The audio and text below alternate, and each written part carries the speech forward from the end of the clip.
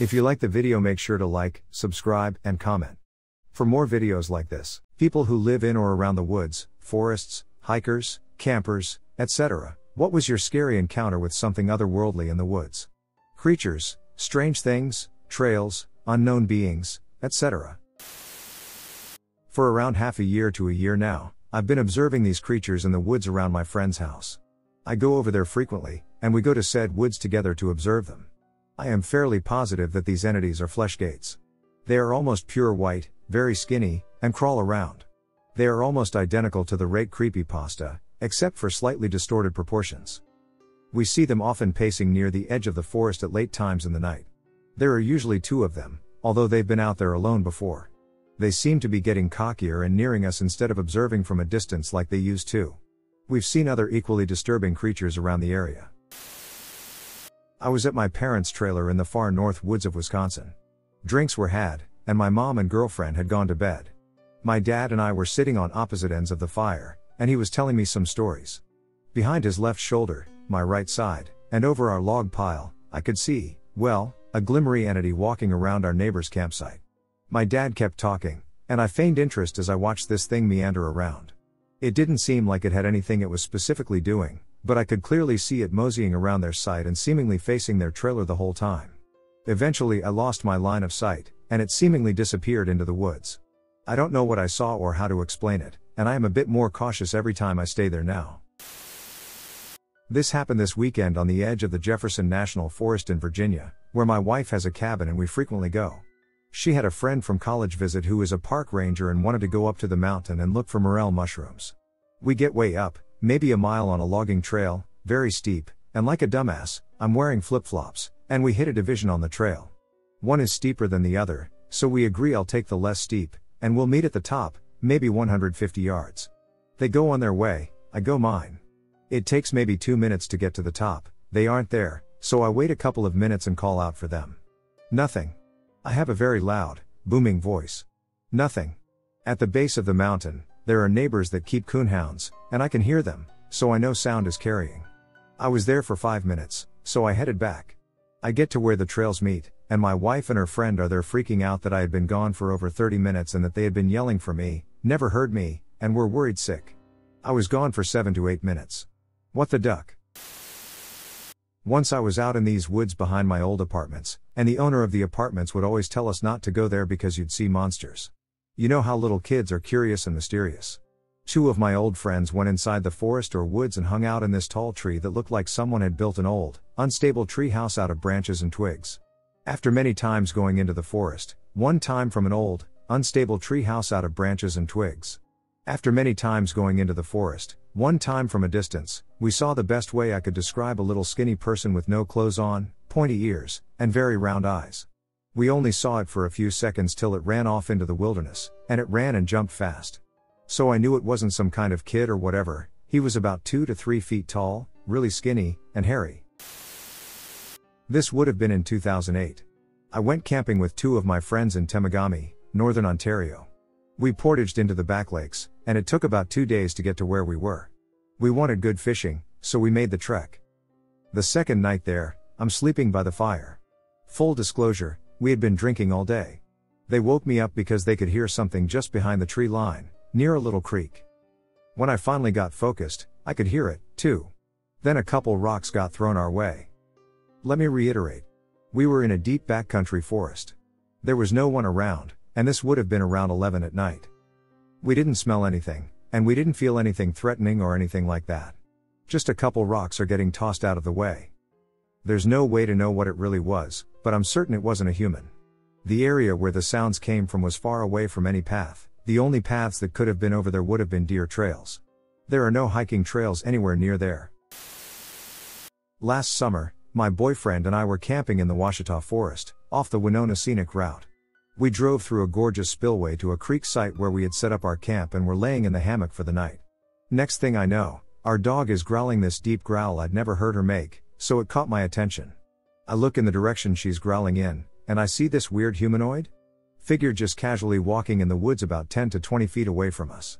It's a light gray, maybe white color, 7-ish feet tall, very skinny, and has an abnormally large head. Our dog barks and catches its attention. It stops for a good 20 seconds, looks at us, then carries on its way. Needless to say, we immediately packed everything up and left. We hadn't taken anything recreational that night, though I sort of wish we had now. I truly don't know what I saw, but I'm so curious if we were the only ones to see anything like that out there. I walk around the farmland that I live on for exercise. My sleep schedule was messed up for a while, and I slept during the day, so I decided to walk at night. Nothing around but the coyotes and some weirdos. So I get about 40% of the way through the mile walk when I see something heading towards the crossroads in front of me. It's just a shadow under the moonlight, which is weird considering it was a full moon. From my 6'2" perspective, it was taller than the almond orchard tree line, so it was at least 9 feet tall. At this point, I'm filled with an absolutely primal fear, and despite actually carrying a weapon at the time, I turn my headlamp off and run nearly half a mile back to my house, feeling like I was being chased the whole way there. Once I get back to the lights of my house, I instantly feel safer. I stand around watching the darkness for a while, but there's nothing, so I go back in and relay the story to my family. The next night, I go back out again, and I see the biggest, most unnatural print ever on the same road I was running. This is not a bear. It's not a mountain lion. None of those even make sense for my area. Beyond that, my boot size is 11 wide. Coyote prints are usually 2.5 inches wide at most. This print is nearly 5 inches wide. I've been told about Dogman by 5 different people. On a cold October night, around midnight, a buddy of mine and I went down the county road at Sunkhaze National Wildlife Refuge to listen for owls. We walked pretty far into the woods that night and spent quite a while listening and staring up straight into the hemlocks. At one moment, the sky looked so filled with stars that it almost seemed as though I couldn't see a hint of darkness. We had been there for about an hour and a half, and when my buddy went over to take a look at the trees, something in the sky grabbed my eye. There were 2 lengths of shooting stars and the occasional satellite that zoomed by my gaze, and even the bright flutters of lifted F-250s and Rams speeding by, sometimes reversing to inspect our headlamps, which was scary in and of itself. But what I saw will stick with me forever. Over the tree line, I watched as a bright orange orb transited slowly across my horizon, then stopped near dead above me. Now I wasn't on any illicit substances that night, but if I was, I know that I'd be scared to my wits' end. The orb hovered directly above for nearly 15 seconds, as if it were scanning our activity. It then continued in the same direction until it was out of view. My first logical thought was that perhaps it was a paper lantern or even some sort of drone. But it was moving far too quickly and was much larger than a paper lantern. When my friend came back over, the object was gone, and I was left speechless. In an effort to not sound like a madman, I said nothing to him. Immediately after the event, within less than a minute, we heard multiple wet owls, one of which I witnessed the silhouette of a fly 10 feet above my head. That was quite jarring, a hungry bard, and a pack of very loud coyotes. I wanted out of that place. I was doing the Moose River boat trip with some buddies up in Jackman, and the last night of the trip, we were camped out somewhere on the north end of a 10 pond. We got there quite early that day, so we had the whole day to explore the area around this semi-backcountry campsite. There was a path past the latrine leading up to what I'm assuming is an old logging road, and along the path were the remnants of an old cabin, which was quite cool. What was not cool was the box about the same size as a closed-in latrine, sided with only chicken wire, top to bottom on all 4 sides, with no bench, and a door whose hinges had long rusted away. We couldn't figure out what the heck it was but kept following along the path to the logging road. There were berries everywhere. It was a really nice treat to have on the last day of a semi-strenuous trip, but the bears thought so too. Near scat was everywhere. I always read stories or watched videos of people being scared of bears but laughing them off, but in that moment, I was now scared of bears. We decided that the bear bags would be left at another campsite that was not being used and was well downwind of our campsite. We never did see a bear, but that night I was the last person awake, taking in the beautiful sky, when an owl started hooting like crazy, way more than what I normally hear when owls are around. I didn't think much of it until I turned around, and the whole sky was a deep orange, like there was a massive spotlight shining directly on me, but no light was being cast besides the spot itself. This was about 100 times bigger than any supermoon I had experienced, and it freaked me the heck out. I could only look at it for a few moments before I felt like it didn't want me to see it, and I had to look away while my heart was pounding its way up my throat. After that, I walked backwards to my tent facing the lake the entire time and asked my friends if they had seen anything strange that night, and no one had. They had all fallen asleep way earlier than I had. I used to love camping and hunting. Not anymore. I used to camp at a private lake that backs up to a hollow. When camping with friends, I always request to stay on the opposite side of an open field. The wooded side always gave me the creeps, like something was always watching, because I thought I heard something one night coming up from the hollow. I couldn't sleep that night because of the sounds. Anyway, 3 or so hours later, I decided to go deer hunting above that same hollow in the afternoon. As the day progressed, I kept hearing something walking around below the ridge line. I thought at first it was another hunter, but then it stopped. It took on a more concerning problem. The sound of the walking became planned, as if avoiding detection. If you grew up on a farm, you know the difference between a 4-legged walk and a 2-legged walk. They sound different. I could barely hear as it got closer and finally stopped behind a large beech. The sun had set, and being terrified, I climbed down from my tree and started to walk out. I missed counting the sunset out, and it became very dark as I walked. I would stop only to hear something coming up from behind. It would stop when I stopped. This continues as I proceed to the clearing, where there is more light. Seeing the clearing and looking back, my eyes could not adjust to the darkness. I had a gun, but I could see to shoot. I assumed this couldn't be a person. I could have shot the person out of fear. I could hear the cracking of something coming closer, and now it wasn't stopping. My hair was on full alert, and I prayed my legs would not let me down. I ran as fast as I could to the clearing. Thank God there was a path to the clearing. I didn't look back, but this thing was coming up fast, and it wasn't as careful with its steps and the noise it was creating. I shot out into the clear and didn't stop until I was halfway across the field, out of breath. Only then did I look back. Whatever it was didn't follow me into the clearing and the light. I've never hunted again or gone into the woods after dark. It terrified me. I think about that day and relive every moment. Whatever that was, it was big coming through that hollow. It saw me in my tree stand and stopped. It slowly got close to planting, and it waited. It was intelligent. That's my story. I've only told a few.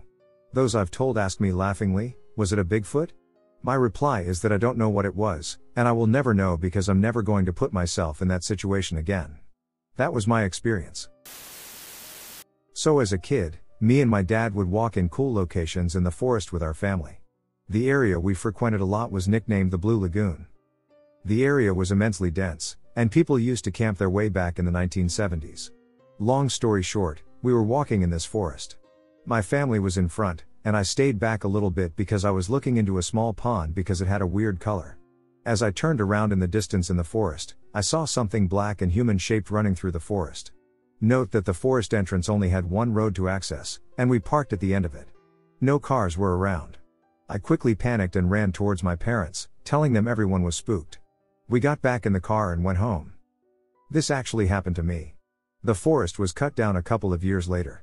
After watching a couple 411 cases, it made me remember that event. There is a local lake near my house that is quite popular in the summer. It has high rocks, and people leap off of them. There are great places to hike around it, and there is a beach that lots of people go to. This story begins in the summer of 1972. 2 boys were swimming in the lake late in the evening when they noticed a creature surfacing in the water. The report says that the kids said it looked almost like the creature from the Black Lagoon. It had scaly skin, sharp claws, and spikes on its head. Obviously, the kids ran away in fear. Another recent story is that in August 2006, a man was fishing in the lake, and when he finished with his catch, he heard rustling in the bushes. He didn't want to see what it was, so he leapt in his car. Suddenly, he heard a thunk and noticed a humanoid figure on his roof. He sped off, causing the creature to fall off. When he got home, he saw scratches and fish scales on the roof. Personally, whenever I go there, I get an eerie feeling that someone is watching me. I don't know why, but it's quite scary. About 7 years ago, I went lightweight camping with a friend in a national forest that we are very familiar with. It was night, camp was set, and we were at camp around the fire. Unexpectedly, it started raining, like in Vietnam. Which was very odd as the whole weekend there was no rain forecast at all. Anyway, we decided to pack up and head back to the truck, which was roughly an hour or so of hiking. The rain started getting worse, and fog started to settle. That was alarming to me because we were on a ridge, and fog usually settles in the valleys, at least in my experience. So my friend and I are pretty creeped out by it. Now I know that on the trail there is a very mild split where you can go back to the parking area or do a separate trail that goes a few miles to an equestrian trail. I've been on both several times. Well, we mixed up the inclement weather and took the latter. We hiked for 30 minutes or so, and the rain stopped. It didn't slow or drizzle, it just stopped. Hell, Even the trail looked like there was hardly any rain on it. It was still very foggy. Both of us knew we weren't in the right spot and that something wasn't right. It was hair on the back of your neck standing up, kind of ducked up. We came down a hill and out of the thick fog, somehow, and before us was a dirt road. It had trees lining it, and it went on for as far as our flashlights reached. The temperature had dropped by 20 degrees. It was ducking insane, and everything about this area, which I knew did not exist, filled me and my buddy full of dread. I can't even explain how absurd and unnatural this place is. The only feeling I can specifically nail down for me is that I do not belong here. So, instead of being normal-ass white bread white people and investigating or dying, we decided to turn the duck around and go home. It was an uneventful walk back, but when we left that area, it was back to rain, mud, and fog. I know for a fact that this place we were at doesn't exist. Not only from my memory of these trails, but I also got on maps and investigated. Absolutely nothing like what we saw. So what was it? Where were we, and how do you explain it? No idea. I've even been back to hike these trails, albeit in the daytime. I never saw the place again. When I was 6 years old, I lived in a small town in western Washington state. The city is very close to a forest area, and the population is mostly backwoods, country type. In the year 1998, I think, I was living in town. A night came when something strange and unique happened. My child mind couldn't fully grasp what was happening, but neither could the adults who witnessed this.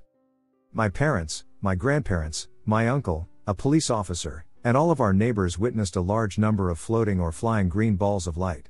They were around softball size, maybe a little bigger.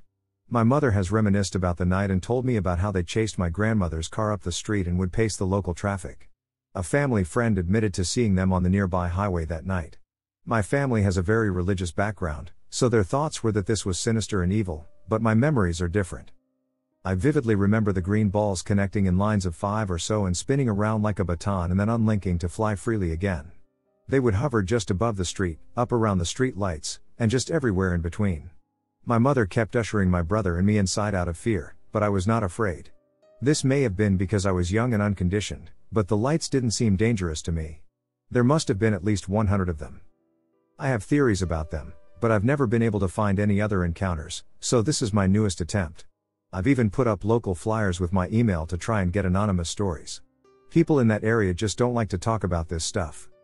To the credit of my religious family, they did seem to cause the lights to leave. I remember the last time I saw them was when my grandmother was praying and telling them to leave. They suddenly stopped, and all at once they shot up into the sky and disappeared forever. I have wanted to see them again ever since. I'm 27 now, and I'm still left wondering what they were. My main theory is extraterrestrial. My mother supplements this because she remembers seeing a large craft with spinning lights on it in the sky. I have actually dreamt of this as an adult. Anyway, please, if you or anyone you know has seen these lights or anything like this, I would find a lot of peace in just knowing that my little hometown is not alone. I don't know why, but I recently started thinking about an event that happened roughly around 2013 to 2014 when I was about 14 years old.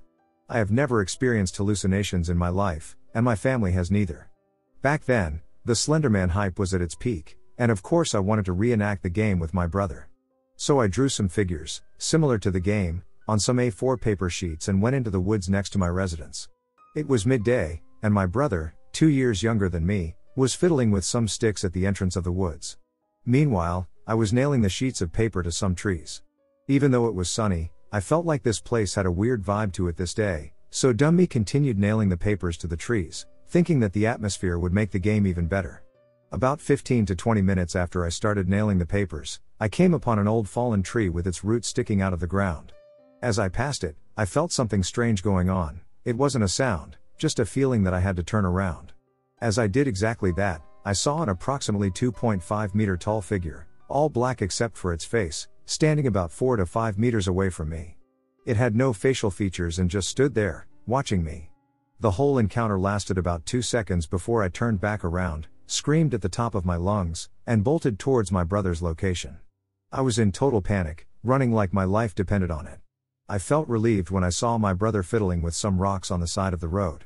I tried explaining what happened to him, but he just thought I was messing with him. The game was cancelled, and I made sure to stay by his side while taking off all the pictures I nailed to the trees. I went back to the spot of the encounter with him and examined it clearly, trying to tell myself that I had just seen an illusion or something, but nothing even remotely resembled that figure or was that black in the area. I kept this encounter mostly to myself and never talked about it anywhere, thinking everyone would just write it off as a troll or a spooky story. My family is all heavily religious, unlike me, who is an atheist. The whole thing happened in France, in the 92nd department.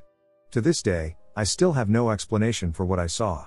Maybe it was Slender Man, maybe it was another similar entity.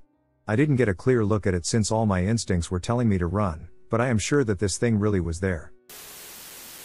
I lived on the Navajo Nation and have seen many things. The first takes place in the Chuska Mountains in the 1980s. My friend was about 6 years old and was up in the mountains for a family reunion at the family cabin. The cabin is in a meadow with a stone well near the tree line. They spent the day doing typical reunion things, i.e., three-legged races, flag football, and whatnot. The sun starts setting, and the families retire to the cabin and call it a day. The older people planned to sleep in the 2 bedrooms, and the kids would sleep on a bed or cot set up in the living room. All was well, and the kids were tucked in bed. My friend, let's call her Sandra, is uneasy and reluctant to go to sleep. She is wide awake as everyone falls asleep. Sandra tosses and turns, unable to shake her weird feeling. Suddenly, her feeling turns immediately to fear as she hears something big, something heavy, making its way across the porch. Sandra fears that it may be a bear looking for food. Little did she know it would be much worse. She could make out the shadow of something large and black as it passed the window. It's making its way to the door. She sees that the family didn't lock the door. Sandra is watching the door, too scared to move or scream. She sees the doorknob rattle back and forth. Whatever is trying to open the door succeeds. The room floods with the most putrid stench, and she sees a large human hand make its way through the door. Sandra finally summons her strength to scream, "Dad!" Her father runs in and sees Sandra pointing at the door. He sees the hand and runs to the door, yelling, "Hank!" His brother. "Grab the gun!" Whatever was at the door runs. It was a full moon, and in the moonlight, they saw the creature run across the yard. Hank, with a hunting rifle in hand, looks through the scope and sees the creature crouching behind the well. Sandra's father assumes it is a bear and tells Hank to shoot. Hank pulls the trigger and hears the bullet ricochet off the well. All thought of this being a bear is diminished instantly when the creature stands up on 2 feet and runs towards the tree line. They never saw the creature again. I know this sounds crazy, and I would not have believed it. But I saw a stick man in the woods, and it seemed so confused. I was walking in the woods, looking for some pine cones. When I hear something, I think. I move over, trying to be quiet, and find a stick man just there. It was standing by a fallen tree, staring at it. I stood there for a bit, then turned around. It saw me and seemed to be as confused as I was. It stared at me and seemed to want to say something but couldn't. It seemed to be a bit sad after a bit. It ran off with amazing speed but was also stilted. I sat on the fallen tree and noticed the ground had a little dead spot on it. I was out running a tank trail alone around 1900, 7 p.m. I had my headphones in and was just cruising to some techno. No more than 50 meters in front of me, a gray or white humanoid figure runs from the tree line on the left side of the road to the tree line on the right, faster than I've ever seen a human move. I stopped and yelled out "No ducking bueno" and proceeded to quick pace backpedal while scanning to my 2 o'clock. I got about 500 meters from the sighting and called one of my guys. He came hauling down the road and linked up with me. Ironically, he tells me that during the land navigation portion of Best Warrior Comp, he and another NCO were literally chased through the woods by what they called a Wendigo. Mind you, these dudes are ducking pipe hitters, 2 to 3 SF combat deployment types. Not the kind of cats that are scared of some wild Native American folklore. I know what I saw, and it blew my ducking mind. Has anyone seen one of these Wendigos in upstate New York? Me and my boyfriend both have extensive experience in the woods. I hiked across the PCT from Ashland to the Bridge of Gods at the border of Washington, and that took 6 weeks. I've always enjoyed the outdoors, and I've never felt unsafe, even when getting close to wildlife such as bears. My boyfriend grew up in a rural area surrounded by farmland, so he's also comfortable with the outdoors. We decide to go camping at Rimrock Lake, which is about 45 minutes away from Yakima, Washington, and this region of Washington has an abundance of Native American land, history, and Native people, of course. I'm not sure if it's relevant, but I thought I'd add it. We end up getting to the lake at about 10:45 p.m. As we pull into the entrance, I immediately get a bad feeling. I have only felt something like this a handful of times in my entire life. I tell my boyfriend basically, "This place is giving me a bad vibe, man," and he says I'm just scared of the dark, utterly dismissing my feelings. As we round a curve, I'm struck with the reality that I've had a dream about this place, his car, a Crown Victoria, the specific shape of the road, the light from his headlights. It wasn't déjà vu. It was straight out of a dream I had when I was maybe 12 years old. I tell my boyfriend, I've dreamt about this place. Everything about it. I go into more detail than that, but you get the idea. In my dream, there was a pale, creepy face with reflective eyes staring at me through the trees, and I just remember running as fast as I could from it down the road. Again, he considers what I'm saying but ultimately disregards it. We pull up to the campsite and set up pretty fast. Maybe 15 minutes and we've got our tent up, a fire going, and my boyfriend has a cigar lit since he's terribly addicted to the nasty things. As we sit around the campfire, he's puffing away, and suddenly we hear this wildly loud screaming. It sounded like a group of college kids screaming their drunken asses off, but it didn't sound quite right, if that makes sense. It sounded like men and women screaming in perfect unison, the high and low screams melding together. I instantly try to rationalize the strange sound. It was maybe a mile away, just over a hill, possibly. Moments later, we hear it again, but in the opposite direction, and it's ducking closer. It is now probably a half-mile away. I swear to God it sounded more disturbing, realizing that sound is not human at all. I don't know if it was more distorted and alien or if the proximity allowed me to hear it better. We begin to quietly discuss how that sound is not normal. Neither of us, in all of our years of hiking and traveling, has ever heard something remotely like that. Moments later, the sound is not further than a football field away. My boyfriend puts his cigar down, grabs his gun, and we agree to ignore it and no longer speak of it for the rest of the night. We hop in our tent and wake up to a gorgeous sunny day. His cigar was missing that morning. We talked about it a bit that day, and it still freaks us out thinking about it. I believe that when it sounded far away, it was actually very close. These creatures have the ability to sound far away when, really, they're not far at all. I heard from some people that the further they sound, the closer they are. Thoughts, feelings, opinions? The story is 100% real. This was a few years ago. Well, it was just like any ordinary weekend. Me and my stepbrother were playing around in the yard and having fun. We live a nice way out in the woods, so we're surrounded by trees on all sides. Well, I don't remember why I looked, but I suddenly felt compelled to look in the woods. I saw what looked like a black figure with blood-red eyes. The color of its skin was like some kind of Vana black, as it seemed to absorb some of the light around it. It was a good deal, but what was most unsettling was that you couldn't see any of its body, just its head poking from around the tree. It didn't move or anything, it just stood there, staring at us.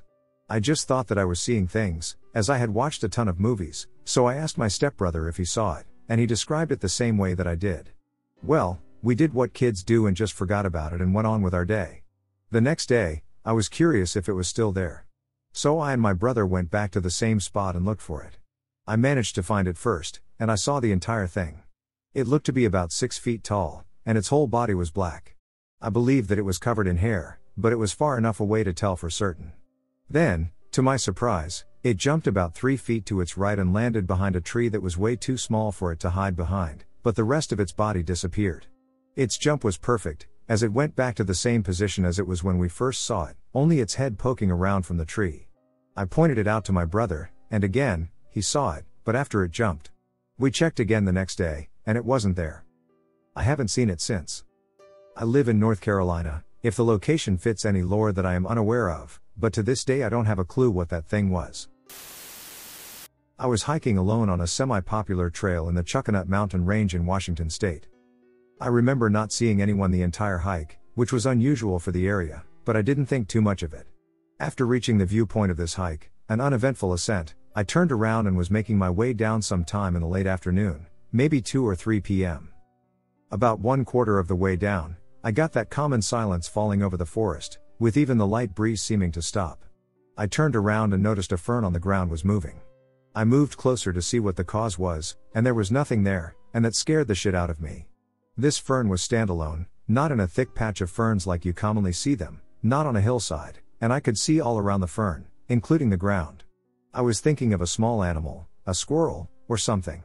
But I don't know how to emphasize enough that there was nothing there that could have been hidden or that I didn't see. It was slightly off the trail, like 3 feet, so I could circle it and do exactly that. I don't know why I was so drawn to this in the first place, but it was just weird. After about 30 seconds of investigation, Things get really freaking freaky. I started hearing a voice. Not in English, but speaking in an Eastern European language, from what I assume. I couldn't understand it, and I couldn't tell where it was coming from. I got the chills and the other common feeling of someone or something watching me. The voice lasted for about 10 seconds, too, like that feeling that it was coming from all around. At this point, I drew out my pistol because, duck that. I'm slowly backing away from the fern. The voice has stopped, but the forest is still dead. Now I don't know if this was my instinct, a voice I actually heard, or an auditory hallucination from being so freaked out, but something said, run. Like a whisper. So I followed this advice. I holstered my pistol and took off down the trail. I didn't see anyone else the entire time I was sprinting down. I don't know what happened, and I haven't had any other occurrences out in the woods. This happened in southeast Minnesota. I am not going to be giving the exact location, but it was in a smallish forest on a long bike trail. One more quick thing. It was really windy this day. My friend, whom we will call S, and his father were on a bike ride. It was about a 12-mile bike ride. So they are doing their thing when, about 5 miles away, S sees what he thinks is a deer. They keep going, and S sees a flash of brown next to them in the trees, and it is like this thing is running next to them. Like keeping pace, but he doesn't hear anything. He points it out to his dad, and his father says that it's probably a deer, but he agrees that it is really weird, so they keep going. They get to this little beach where they usually rest and look at the river. S notices something feels off. He notices that, first of all, there are no trees swaying. Secondly, there are no animal noises. Then he realizes he didn't see any animals the whole time they were there. Except for the deer. The silence was heavy. It was like every animal left, the woods were silent. S tells his dad that he isn't feeling very well and that he wants to go home. His dad begrudgingly agrees. They get on their bikes, and S is almost hyper aware of his surroundings. They go for a while until S sees a flash of brown again and antlers. They keep going until they hit this clearing. The clearing looks like a big field with trees around it and a bike trail through it as they enter the clearing. S looks back, and there is the ducking beast standing on its hind legs, and he said it was like 9 feet tall. It had antlers, and it looked like it had a deer head or some shit. He said he was terrified. They finally got out of the woods, the wind was back, and there were animal noises again. I think this was a Wendigo, but I am not sure. I honestly don't know if I believe him, but we are in Minnesota, and it wouldn't be impossible, but are we a bit too far south for Wendigos? If you have any ideas or theories, please let me know. I went hiking recently at a national forest, and I got maybe a mile or two. I didn't go too far. I was playing music on my phone. Afterwards, I got to a spot where the trees were going over the trail with branches, and it was darker. I stopped, turned off my music, and ate some pistachios. Then after, I looked for a bit, wondering if I should go further because it was almost 5. After waiting, I hear a short, loud, high-pitched woo. It was on the left side of the trail, and it echoed. I could tell this noise was only about 100 feet away. Then I hear it again, but this time louder, as if it wanted something to respond. Very shortly after, I heard the same noise, but on the right side, it also echoed. This reminded me of when I was doing logging and me and other people on crew would communicate what this was, but not like what I heard. I decided to quickly leave the trail. Getting about a fourth of the way back, I hear it again, but in a different spot, but at the same level where the noise originally came from, as if maybe it was going with me. After that, I heard an owl. It hooted once. Then it got really loud, like it was catching prey or fighting. I didn't know owls could be so loud, it was ear-piercing and echoed. There was a lot of rustling, and the rustling also echoed. Any thoughts? I was camping in the Red River Gorge circa 1992. It was one of my first trips to the area, and I was excited about seeing a new patch of woods and the various points of interest there. The first night there, we had a great sight on the edge of a huge valley, probably 4 miles from the parking lot on one of the trailheads. The campfire was just about to expire, and its glowing coals provided most of the illumination. I stood up to make for my tent when I heard it, the blood-curdling scream or howl from the valley below that froze me solid with fear. It continued at least 4 times, each tortured yelp echoing loudly in the darkness with a sound I've never heard before or since. I ran into the tent and cowered in fear until I didn't hear anything, and the next day we hiked in what I thought was the direction of the sound, but no evidence of anything appeared, and to this day, I still don't quite know what the hell made that kind of disturbing cry. I was walking with the dog in the woods of Connecticut, and we were standing basically still as she was sniffing around. About 50 feet from the trail, I hear a lot of ruckus. Like a lot. My first thought was what a mountain biker, but I don't believe their trails run along where I was. Then high schoolers hanging out or something, but this was during school hours. I kept looking in that direction, like an animal on alert. I saw something white, I saw no other color, nothing of definition, but it was solid, I'd say a little bigger than me. I'm 5 feet 6, 100 pounds, and it moved quickly from behind one tree to another closer by me. I was in army green, so my thought was that it was a lot easier for me to see it than it was to see me. But that kind of movement is deliberate in my mind. Then I heard the noise, maybe 75 feet to the right. After that, the noise stopped completely, and I was thoroughly scared. Like stopped. I was mostly scared because it seemed so unnatural, and if it were human or animal, I'd think my German shepherds would have noticed it way before we heard it. I've heard of people doing witchcraft in the woods in the next town over.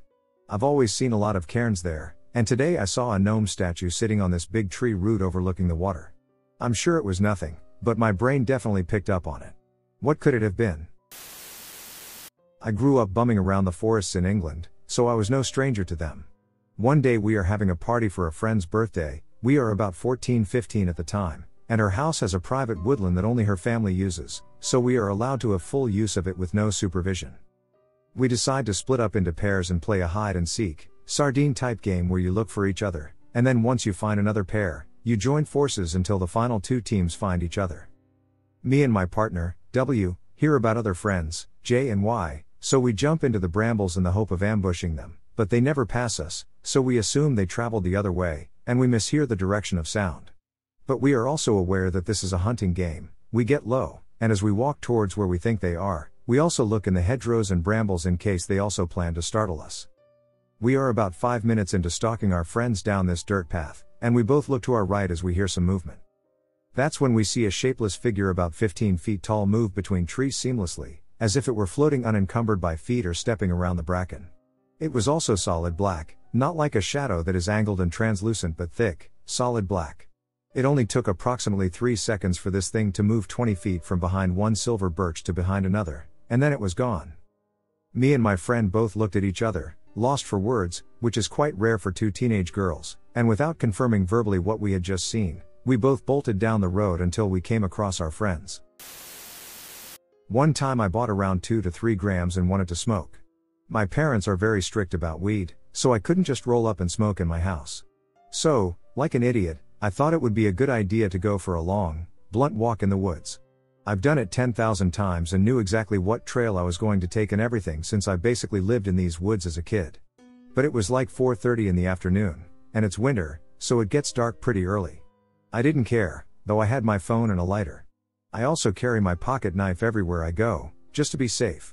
As I was walking through the woods, I barely lit my blunt when, all of a sudden, I heard a noise. I shine my light over and see what seems to be a deer. So I just shrug it off and continue my walk. 10 minutes in, and I'm starting to feel pretty high. I decided it's too cold to walk anymore because I didn't want to ruin my day with the cold. I start my walk back to my house when I see the same deer. But this time I got a good look at it. It was tall, maybe 6 feet 5 inches or maybe taller. I'm 17 and 5 feet 8 inches, so I'm not small, but I'm not the biggest. But after I realize how tall it is, I look at its body, and it looks like it got shot. It was bleeding profusely, but it was past hunting hours, and I was less than 200 feet from local apartments, and I'm pretty sure I'd hear a gunshot. But I didn't. After seeing the blood, I saw its face. It's a ducking face. The way this thing looked at me instantly sobbed me up. Its jaw was half hanging off and bloody. Its skull was showing.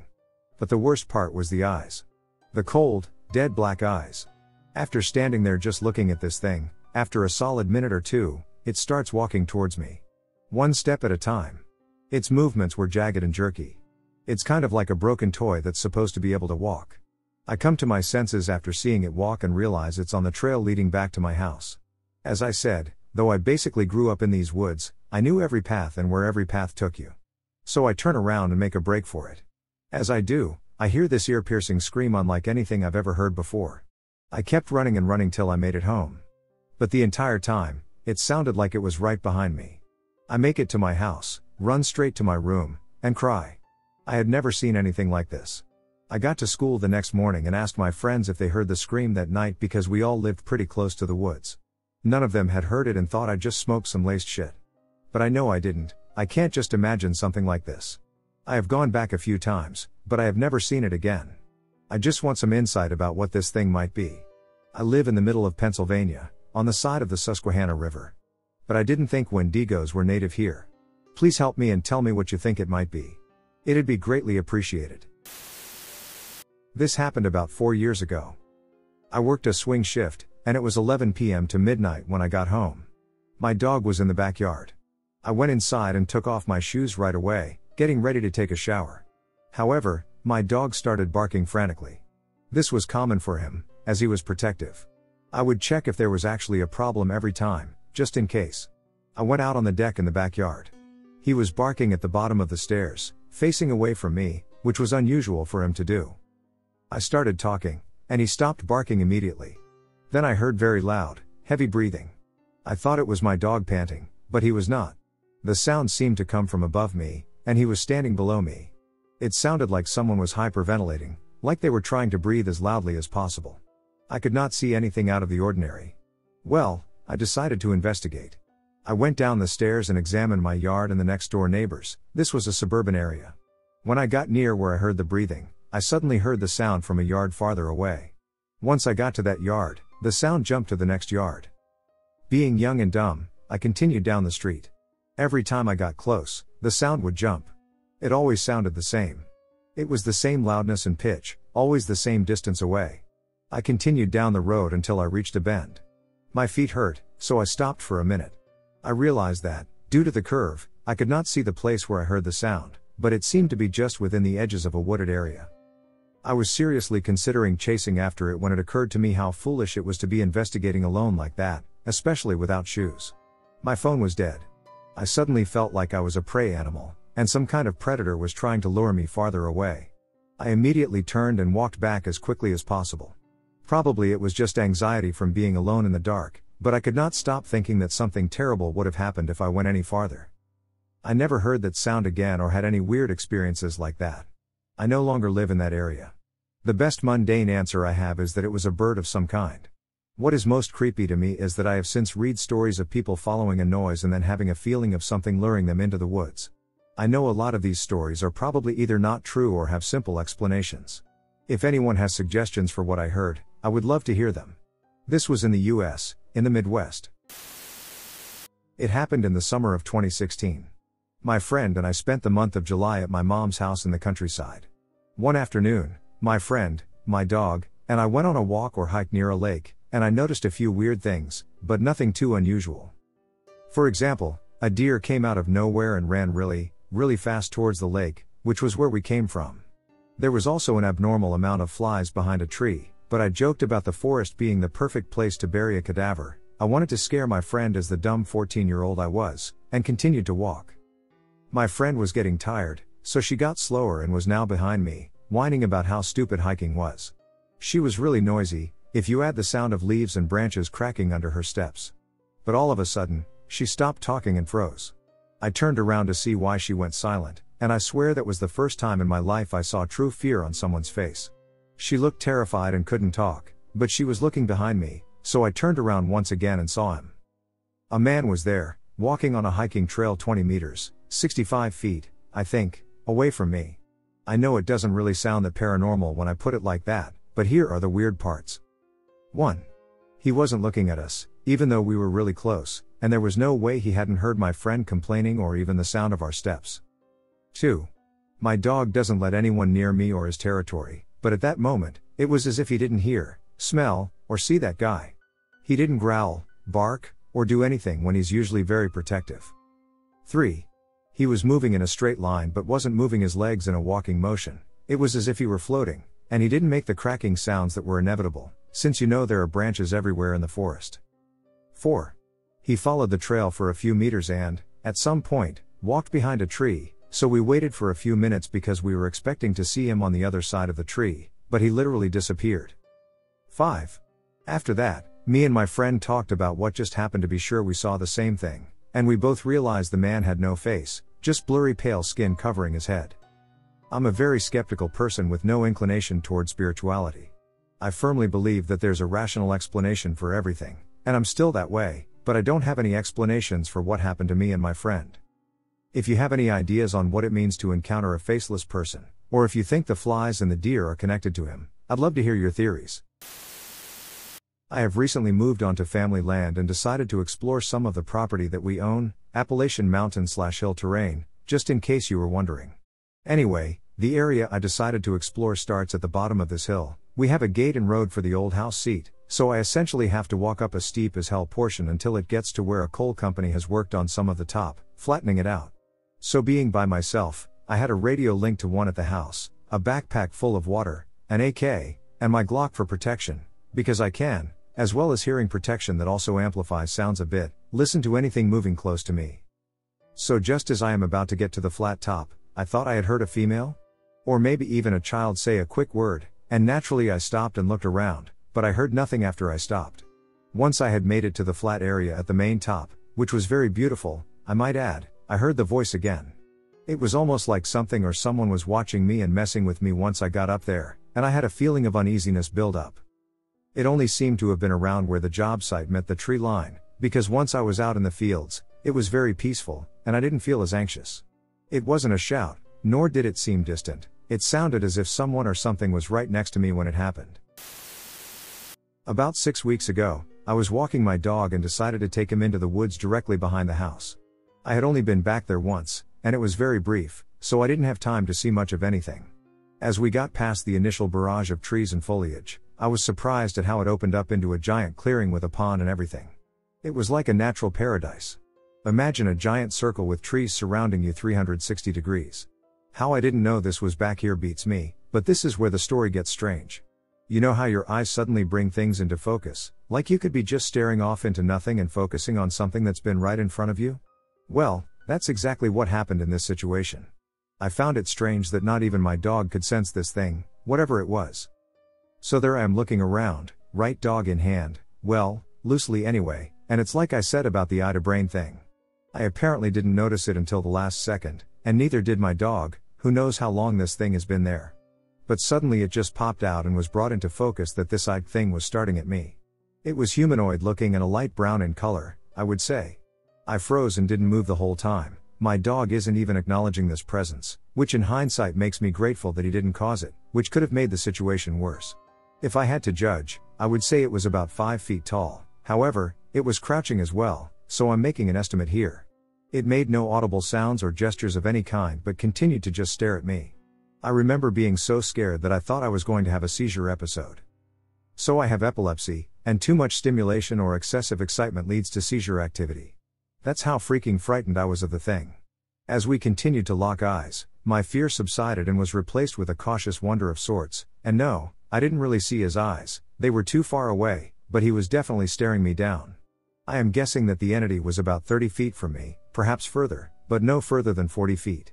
Suddenly it's as if it decided, it was time to go, and quickly, and I mean, so flippin' fast, it took off into the dense woods, and I of course went after it to absolutely no avail. Whatever it was has now disappeared, and I know how I emphasized its speed, but there's no way it would be completely out of sight. I would have at least seen it running off in the distance, so what it was and where it went, I have absolutely no idea. I can say that those 12 or so seconds we locked eyes were the most intense fear I've ever felt. I live in a fairly rural area. My house sits a good distance from a main road, and behind it is about 100 acres. The nearest neighbor is hundreds of yards away. So basically, pretty peaceful and quiet. I've hunted and fished my whole life, alone since I was 12. So over the last 12 years, I've seen and heard pretty much all my state has to offer as far as wildlife goes. Also behind my house are a few cattle. All the land is fenced, and there is an old barn, literally 100 years old, which sits at the opening of a hollow with a stream running out. The fence line is at the top of the small ridge line, so one side is pretty steep and rocky, the cows can't get up it. That being said, I was outside, at the edge of the dark, feeding my chickens, and my Great Pyrenees went off and ran to the edge of the yard, facing that barn, growling and barking. I walk over with my GSD, who is stuck to my side growling, and I hush them both and listen, assuming to hear coyotes yipping or deer trotting through the woods. But no, I hear what sounds like a cow mooing or baying. Like when you take a calf away or something is wrong. They aren't due to drop calves until next month, but this isn't right, it's a bit deeper and just sounds off. So I worry and go grab some lights and a gun, hop on my four-wheeler, and head up there, thinking something is wrong. By this time, it is completely dark. I start at the old barn and listen, but nothing happens. I know the sound came from that hollow, but there's no way. Maybe it tried to hide to have its calf, so I pushed on. Nothing but water is running. Everything went quiet, frogs and crickets. But nothing. So I go to the actual barn and find the cows all accounted for eating hay. I said another, so I will tell you the first thing that really startled me. I had been living in this house for a couple months and was outside doing some work, and it was dark, so I went inside after putting up my GSD. He was only a few months old, and I didn't want coyotes to get him, and I hear whistling, not like a bird, it's dark, and like I said, it wasn't bird-like. Kind of like a person? I don't know how to explain it. I lurked here looking for answers, but anyway, I found myself wandering towards the noise. I get probably halfway from the house to the edge of the fence, and it stops. 30 yards, maybe. And it turns into growling. Chills run up my spine. I go for my pistol, but I don't have it on me.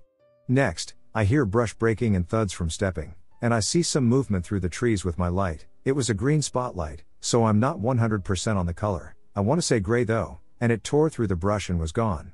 I ran inside, got a gun, and pursued what little I could without getting too far in the thick brush and potentially exposing myself to whatever it was.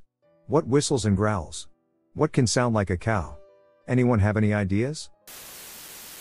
So in 2017, myself and 4 buddies went on our annual road trip, and this particular one went throughout the West, stopping in Grand Tetons National Park for several nights.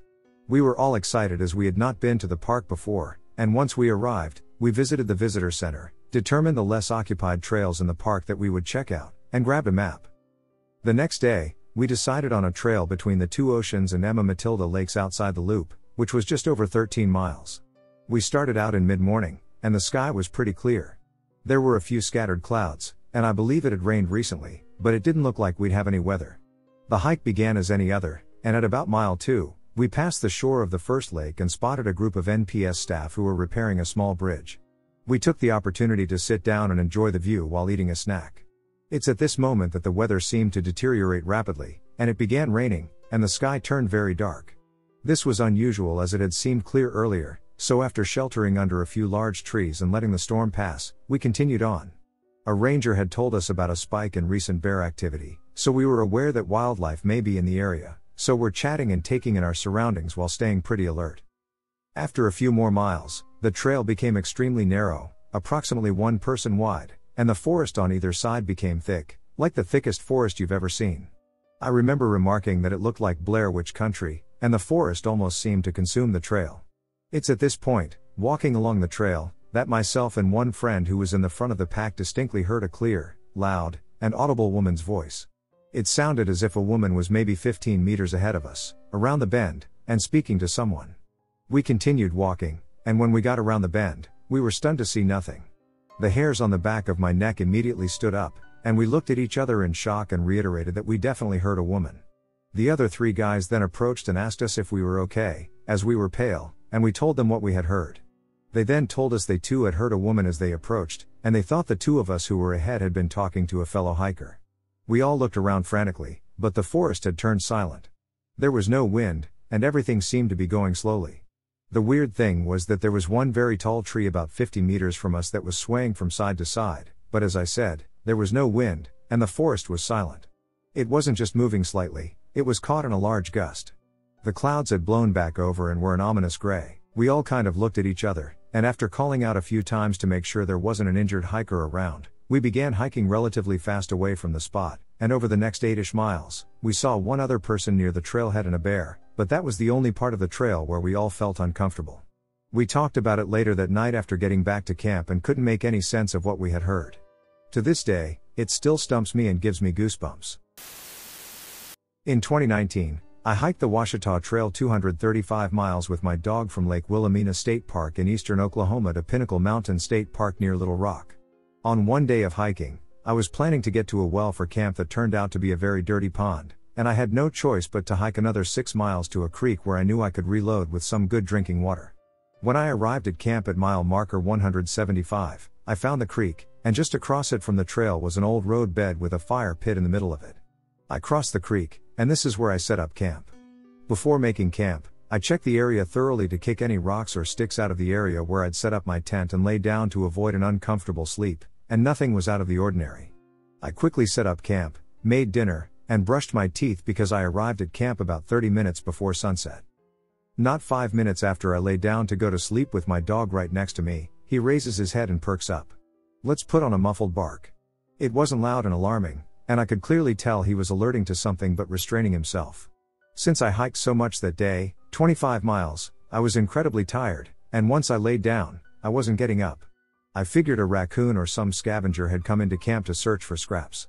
As I lay there, I remember hearing something graze by the tent, but once again, I was tired and had no interest in getting up. I quickly fell asleep after that.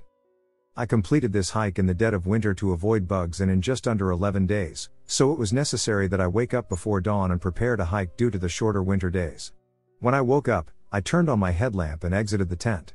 As I pulled up the tent stakes, I noticed something on the ground too from where my tent lay. It was a deer's leg, intact from the hoof to the scapula, shoulder blade bone, lying right near my tent. The meat surrounding the scapula was gone, and little flecks of bone protruded out from the smooth surface of the shovel-shaped bone. I freaked out because I knew it wasn't there the night before when I cleared the site for my tent. When I arrived at camp, it was still daylight, and that large deer leg was not there. It was placed there overnight as I was in the tent. I packed up camp as quickly as I could and waited for sunrise. Once the sun came up, I continued on the trail, making noise along the way. Okay, so this happened in New Jersey last night. So to understand the story, I'll just give a little rundown of my house. So if you are sitting on my couch and you turn around about 15 to 20 feet away, there will be a big sliding glass door, which will lead to my porch. If you go down the steps and walk about 50 feet, you will be met with pines or pine barrens. If you pay attention to urban legends, you might recognize those woods as the same woods the Jersey Devil lives in. So anyway, it was about 9 o'clock, and I was sitting on the couch talking with my two friends and just watching TV. We were having a good time when I realized that my one friend started to look out back with a puzzled look on his face.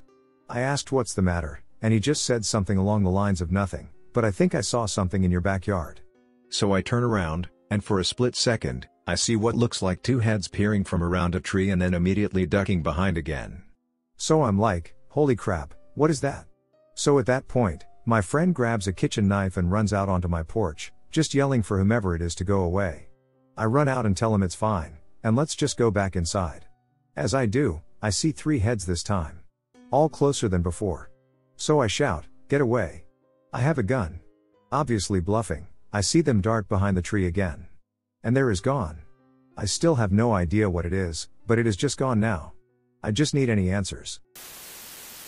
So it was around February of 2017.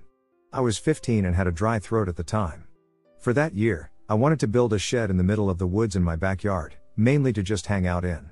As for a fun project to do for the summer months, so on a cold, dry, windy, but still sunny day, probably around noonish or late morning, I started to hike alone in the woods of my backyard to begin to find a spot to put down the shed. The shape and geography of the section of the property that has the woods are weird. The woods part of the property pokes out like the Oklahoma Panhandle, and to get to the deepest woods of my property, where I wanted to build the shed, you must walk up a hill, and then that hill eventually plateaus. Also, that hill is easily the tallest in the general area, and on the day my encounter happened, I was to see hundreds, if not thousands, of feet, especially since there were no leaves on the trees. All in all, it's a 2-minute hike, and in the woods, you can see things like rusty barrels and metal fences. Mainly because back in the day, my backyard woods were a popular hunting spot. Which is evident with the rusty metal barrels and the beer cans I found dating back to the 1980s. But yeah, I hike up through the property, and I make it to the Plateau Hill part. Also note that there was someone's house probably a little over 100 feet from where I was, and I had a pretty good viewpoint of their entire property. And then there was a barn and someone's house, quite far from where I was but definitely seeable. So for a couple minutes, I started looking for good spots to put this shed. I eventually picked one and started imagining how I should build the shed. I wanted to start from scratch. While I was doing this, I started to hear a 5-note whistle song way in the distance. Now, I'm not a musician, but I'm going to try my best to describe it. It was 2 long, flat notes with a short break between the 2 and the next note. Then, followed by a higher pitch swinging up note, then quickly a normal swinging note, then back to a long flat note with a higher pitch than the first 2. And whoever was whistling kept repeating it. I looked around for a couple seconds to see if I could find whoever was whistling. It sounded like it was coming deeper into the woods, way downhill. But I didn't see anyone. I also checked the house and barn to see if I could see anyone, and sure enough, there was no one. What I also thought was strange was that I didn't hear the rustling of leaves either. The whole wood was covered in them, and the rustling of leaves is loud and could easily give away your location. But there wasn't any rustling. I immediately ignored her, thinking she was probably one of my neighbors or something. Also, please note that the whistling was definitely not an animal but rather a human. Birds have a chirp-like whistle, but this whistling is more breathy like a human. So I went back to my spot, content that it was a person walking in the woods. After all, that is a pretty logical conclusion. But the whistling kept getting closer and louder, still playing the same 5 notes. And still, there is no one to be seen and no rustling of leaves to be heard. I was very stubborn that it wasn't paranormal and that it had to be a person, despite the fact that whatever is whistling is coming towards me, and I still have no clue who or what is whistling to me. The whistling was going on for well over a minute now, and eventually the whistling sounded so close to me that it felt like someone was quite literally whistling to me 5 feet away. It sounded like the whistling was also coming from all directions. So now, I started to get a little spooked. I then concluded that whatever this whistling is could be a threat, so I started making my way back to my house, a 2-minute hike. One thing that I forgot to bring up on the Hudson Valley Post is that I didn't run out of there or anything, I just walked back home. I was kind of spooked, but not terrified or anything. I also felt like if I ran, then whatever was whistling at me would pop out and chase me. So I walked and stayed calm to keep whatever it was at a stalking/taunting phase. Because it sure did feel like whatever was whistling at me was definitely stalking and taunting me. I'm about a minute away from making it to the backyard of my house. I was still hearing the whistling and such, and I decided to look up, and there it was. Something that was all gray, blurry, with no face or features, a humanoid-like thing, was flying above me counterclockwise. It could have been maybe around 5 to 6 in height and had a wingspan around the same. The thing had the silhouette of a person. With the head, 2 arms, torso, and legs. Kind of looking like a T with a circle on top, acting as the head. I still trusted my gut, and instead of running, I kept walking. Despite the threats, it kept me safe for this long, so might as well keep doing it. Then finally, I took one step onto the grass of my own backyard, and suddenly everything weird stops, now more whistling, flying things, or a feeling of being in a trance. I remembered smelling roses, though, like it was peaceful. Just after that experience, I didn't want to build a shed in the woods anymore. And for years, even a little bit to this day, I hated being near those backyard woods by myself. When I was around 10 years old, I spent the summers with my grandparents, who lived in the northern parts of Sweden.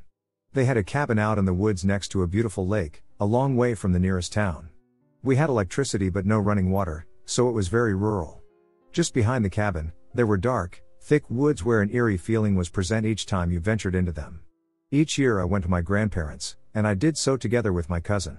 We lived in a small cabin separate from where Grandma and Grandpa lived, so when we wanted to go to their cabin, we would have to walk around 30 meters. Our cabin being separate from theirs becomes important later in the story. One summer, my grandpa took us on a long walk out into the woods. My grandpa was always special, and during this walk, he told us stories about strange things happening in the woods, like stories involving trolls and other mysterious beings. On this special occasion, he told us about something that roughly translates from Swedish to little people, small human-like creatures invisible to the naked eye who lived in these woods. As we went deeper into the woods, he told us that these little people sometimes crossed the roads where people walked, and when this happened, people wandering those roads would just freeze in place for no apparent reason until the little people had passed the road. My cousin, being a kid, proceeded to joke by suddenly stopping and proclaiming that he had come upon one of the little people trails and frozen in place.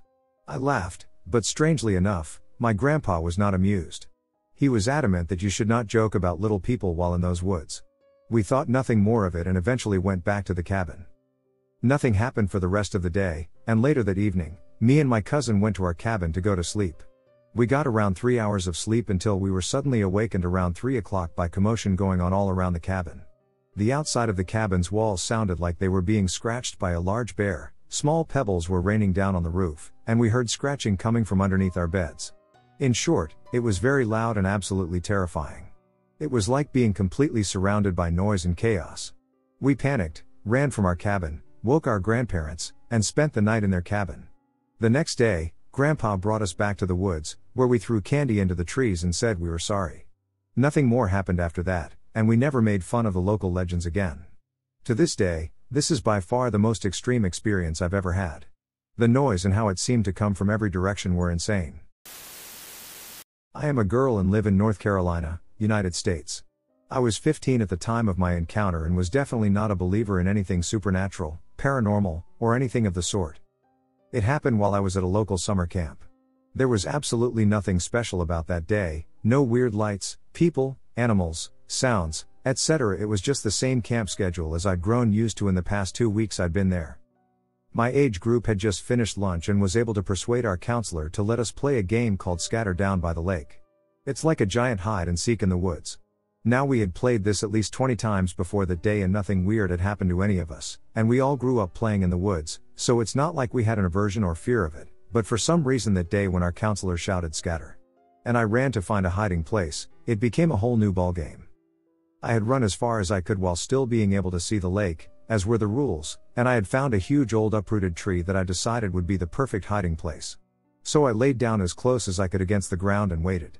I had been there for about 5 minutes when I suddenly heard a voice calling my name in a weird dreamy-like voice, and not just any voice, my mom's. Now me and my mom are extremely close, thick as thieves, so I'd know her voice anywhere, and I would swear on my own grave that it was without a doubt hers. But I knew it couldn't be her. She was 20 miles away at work, and even if it had actually been her and she'd come to pick me up early, the voice wasn't coming from the lake, it was coming from further out in the woods beyond the border of the camp. I knew I should have run away from this strange mimic mom voice, but I couldn't. It was almost hypnotic. It messed with my thoughts and gave me doubts like, well, it could be mom. Or what if she's hurt? And I have to get to her. All these things were flooding into my mind like someone had broken a dam I didn't know was there, until they finally overwhelmed me and emotions got the better of me, and I took off running in the direction the voice was coming from. I ran as far as I could with only this strange voice as my guide. I couldn't have run for more than 5 or 7 minutes when I got to a clearing and the voice suddenly stopped. When I entered the clearing and didn't hear my mom's voice calling me anymore, I finally thought clearly again and started to have little alarm bells go off inside my head saying, "You idiot." Or "That's not mom." And run. But I couldn't run, I didn't know where to run. I had gotten so far away that I had lost sight of the lake by camp and had absolutely no idea where I was, and I was completely exhausted to boot. With no other options than to sit and catch my breath, I did just that. No sooner had I sat down, more warning bells went off in my mind. I quickly did a 360-degree survey around the clearing and noticed a strange noise. It wasn't the continuation of the voice before, no, it was the distinct sound of chattering teeth, like if you were cold, only there was no one else around, and it was the middle of June in North Carolina. There's no way someone could be cold. And that's when I heard it. Leaves and sticks crunch on the edge of the small clearing, and I realized something was watching me, and then whatever it was moved and fast in circles around the clearing, almost like it was circling prey, and it was at that moment that I knew whatever it was had led me out there away from the rest of my group, exactly like the predator my instincts had been screaming at me that it was. Without any other option other than to try and escape, I took off in the direction I thought I came from and sprinted as fast as I could, all the while hearing the chittering of teeth and sticks crunching behind me.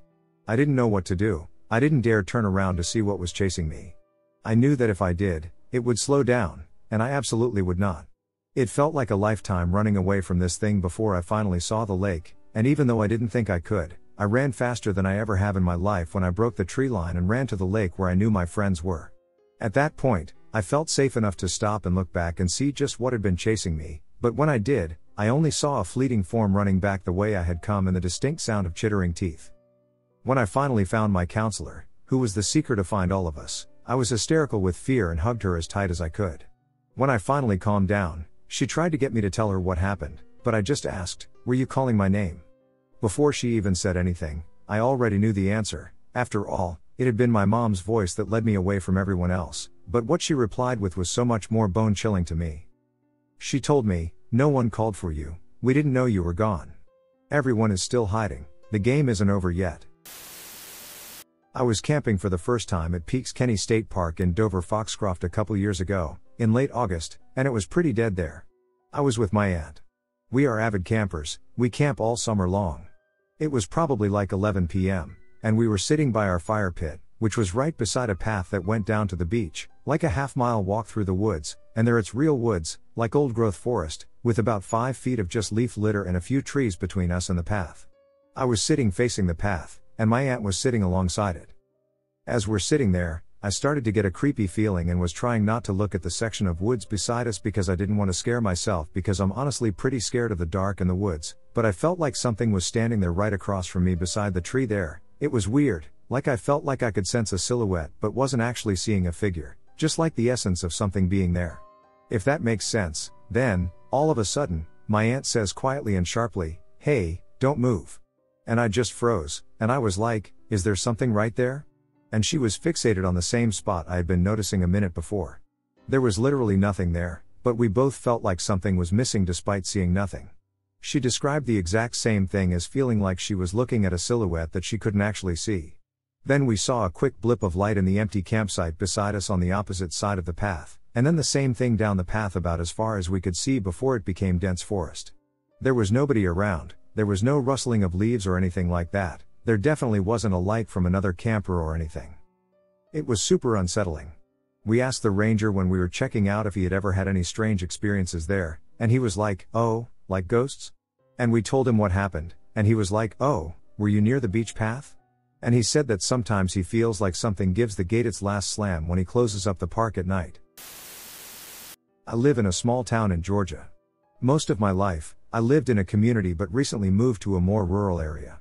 The house that I am in is around 45 to 50 years old and sits on a good plot of land, so I moved in a few months ago, and nothing was out of the ordinary. I live with my mom, sister, and 3 dogs. So when I would hear something outside or an odd noise, I would chalk it up to it just being one of them. About 2 weeks after moving in, things started.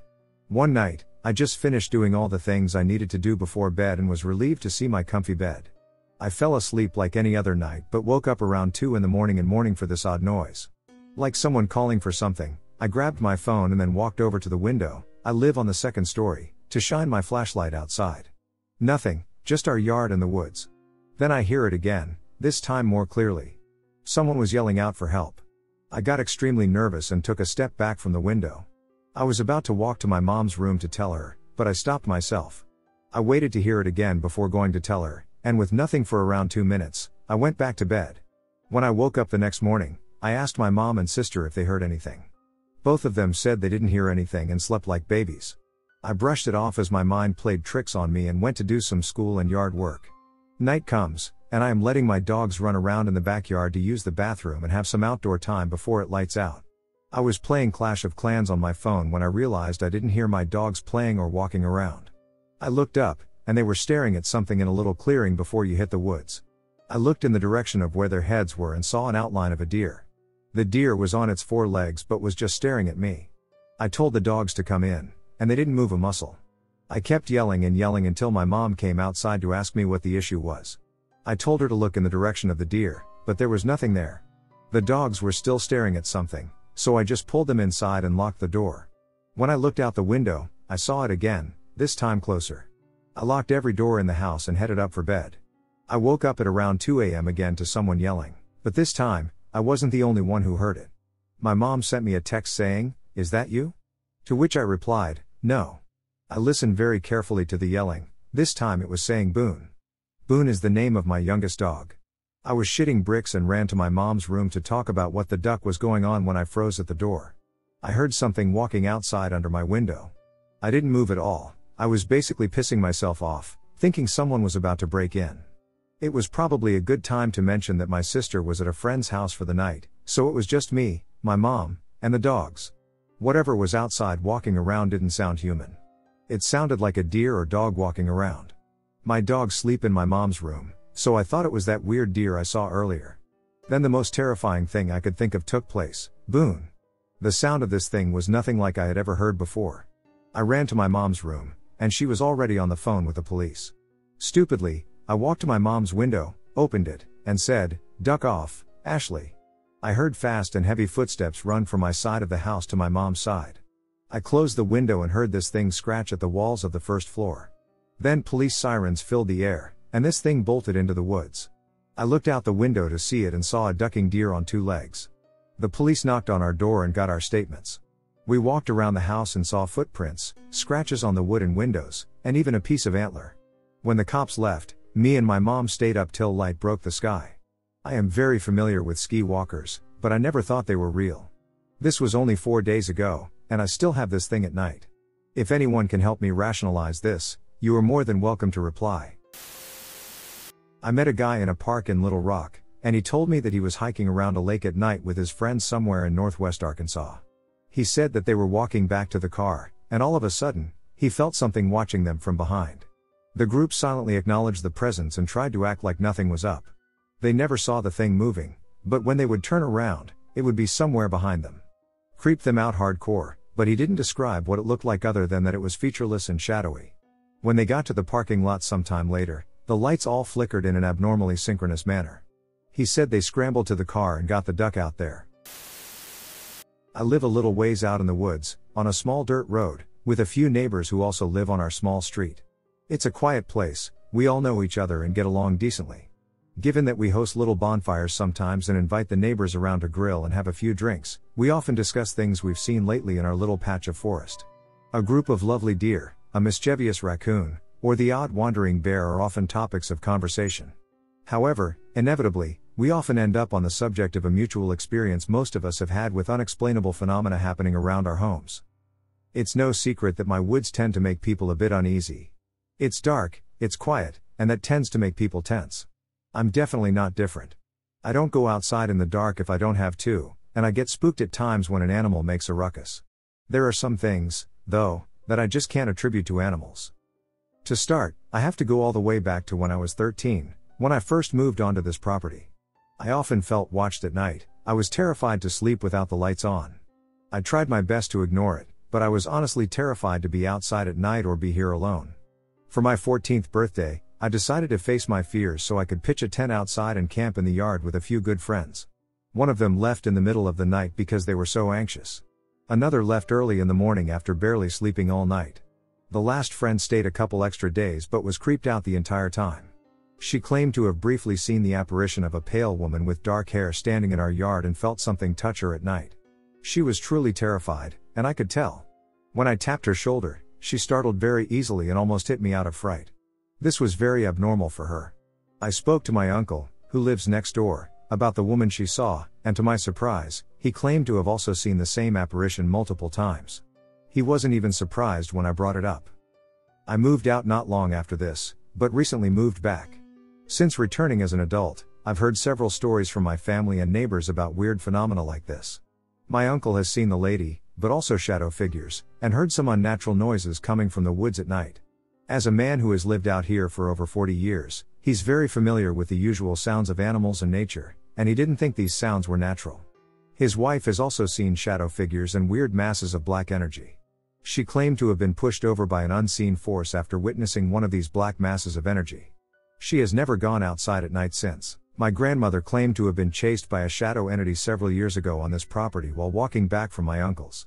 It stopped at her front door and watched her while she cried and called my aunt and uncle for help. Understandably, they said nope. And I told her to light some sage. A couple of neighbors have claimed to have seen similar shadow figures, as well as the apparition of the lady on occasion. I still feel watched, and I regularly cleanse my house to keep whatever is out there as far from my home as possible. A good friend of mine, when I first moved back in, called me with concerns over a dream she had. This was before she had ever seen or set foot on my property. She described my body and property perfectly and described seeing the same pale woman that multiple people have now seen. I was understandably shaken, considering she'd never been to my home at the time and I hadn't really discussed the weird happenings with her. She spent the night once and refuses to do it again. My street is super creepy, and I have come to accept that something more is here. With all the shared experiences, I can't deny that something is out there. It's been here for a long time and seems to make itself known to anyone who spends enough time here. I have lived in the Bitterroot Valley my entire life and have spent a large part of it exploring our local forest lands. We often have people go missing, and most of the time we end up finding them, but there are a few cases that stick out in my mind as odd. The first is the case of Jim Mann. Mann was heading to Bozeman, Montana, to meet up with a friend. Only he never arrived. Mann was known to frequent the Como Lake and Painted Rocks Reservoir areas frequently, so we spent a lot of time searching those areas as we suspected he may have been there before disappearing. I personally spent most of my time around the Painted Rocks area helping with the search. Both areas have bodies of water with small creeks and many rock slides surrounding them. The weirdest part about this is that even with the scale of our search and the number of areas we searched, we never found a single thing.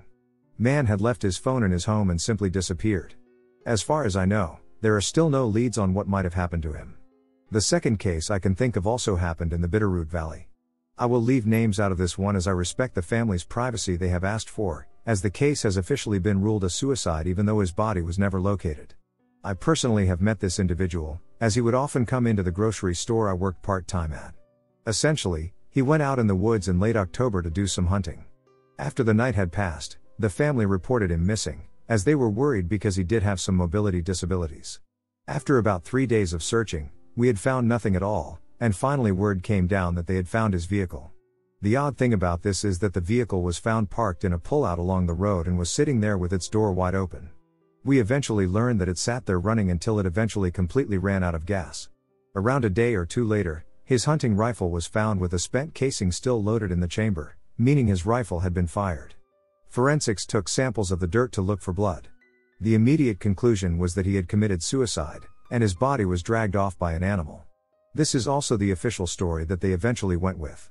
The biggest problem with this story is that there was never any blood found in the soil around the area where his rifle was found.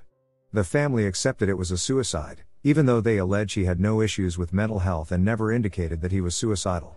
Either way, this is one of the few search and rescue operations I have been part of that really left me wondering what really happened. Please keep in mind that I never officially worked for any actual agencies and was simply a volunteer for these incidents. Just remember to be safe when you go out exploring and to always prepare for the worst case scenario. This is a true account of something strange that happened to me and two friends one summer in the early 2000s. It happened in the town I grew up in, with one of the friends being a lifelong friend from childhood and the other a college friend of his. We had gone off to different schools, and being home for the summer, we were just having fun partying and whatnot. This particular night I got together with my friend James, I'll call him, and his college friend Mark. It was a hot night, and we decided to jump the fence to our town pool and go swimming. We had done this a dozen times before, have never had any trouble, and only ever needed to keep an eye out on local cops. We got there, hopped the fence, stargazed on top of these canopies, and went swimming. We weren't that loud, as we didn't want to attract any attention if any cops came through looking for kids doing exactly what we were doing. About an hour into being there, all of us in the pool, we heard a low grumble come from the woods that surrounded the pool grounds on 3 sides. It rose quickly in intensity and volume, with a rapid Doppler effect moving towards us from deep in the woods. It sounded horrible, like a pack of very angry dogs or wolves or something, all roaring ever louder, like talking over one another. We all froze at the beginning of it and just stared into the woods in the direction it was coming from. It came so fast, charging to the tree line and the chain-link fence that surrounds the pool grounds. I've never been so frightened in my life. The thing I remember clearly was that there were no sounds of footfalls. Whatever it was, it moved through the woods at a rapid speed, with no discernible thumps of branches being crushed underfoot or branches or anything else being moved or brushed aside. The awful roaring reached a crescendo just as it broke the tree line and got to the fence. Or so our ears told us, because we couldn't see anything there. We all remained frozen in the pool, just staring and waiting for our deaths. I really don't know how long we stayed motionless in the pool, staring, but the sound stopped abruptly when it got to the edge of the grounds. It was such an awful, chilling sound that it made our blood run cold on a hot summer night. After God knows how long, we all snapped out of it and got the pool edges, hauled ourselves out, grabbed our clothes, and ran dripping wet and jumped the fence and took off.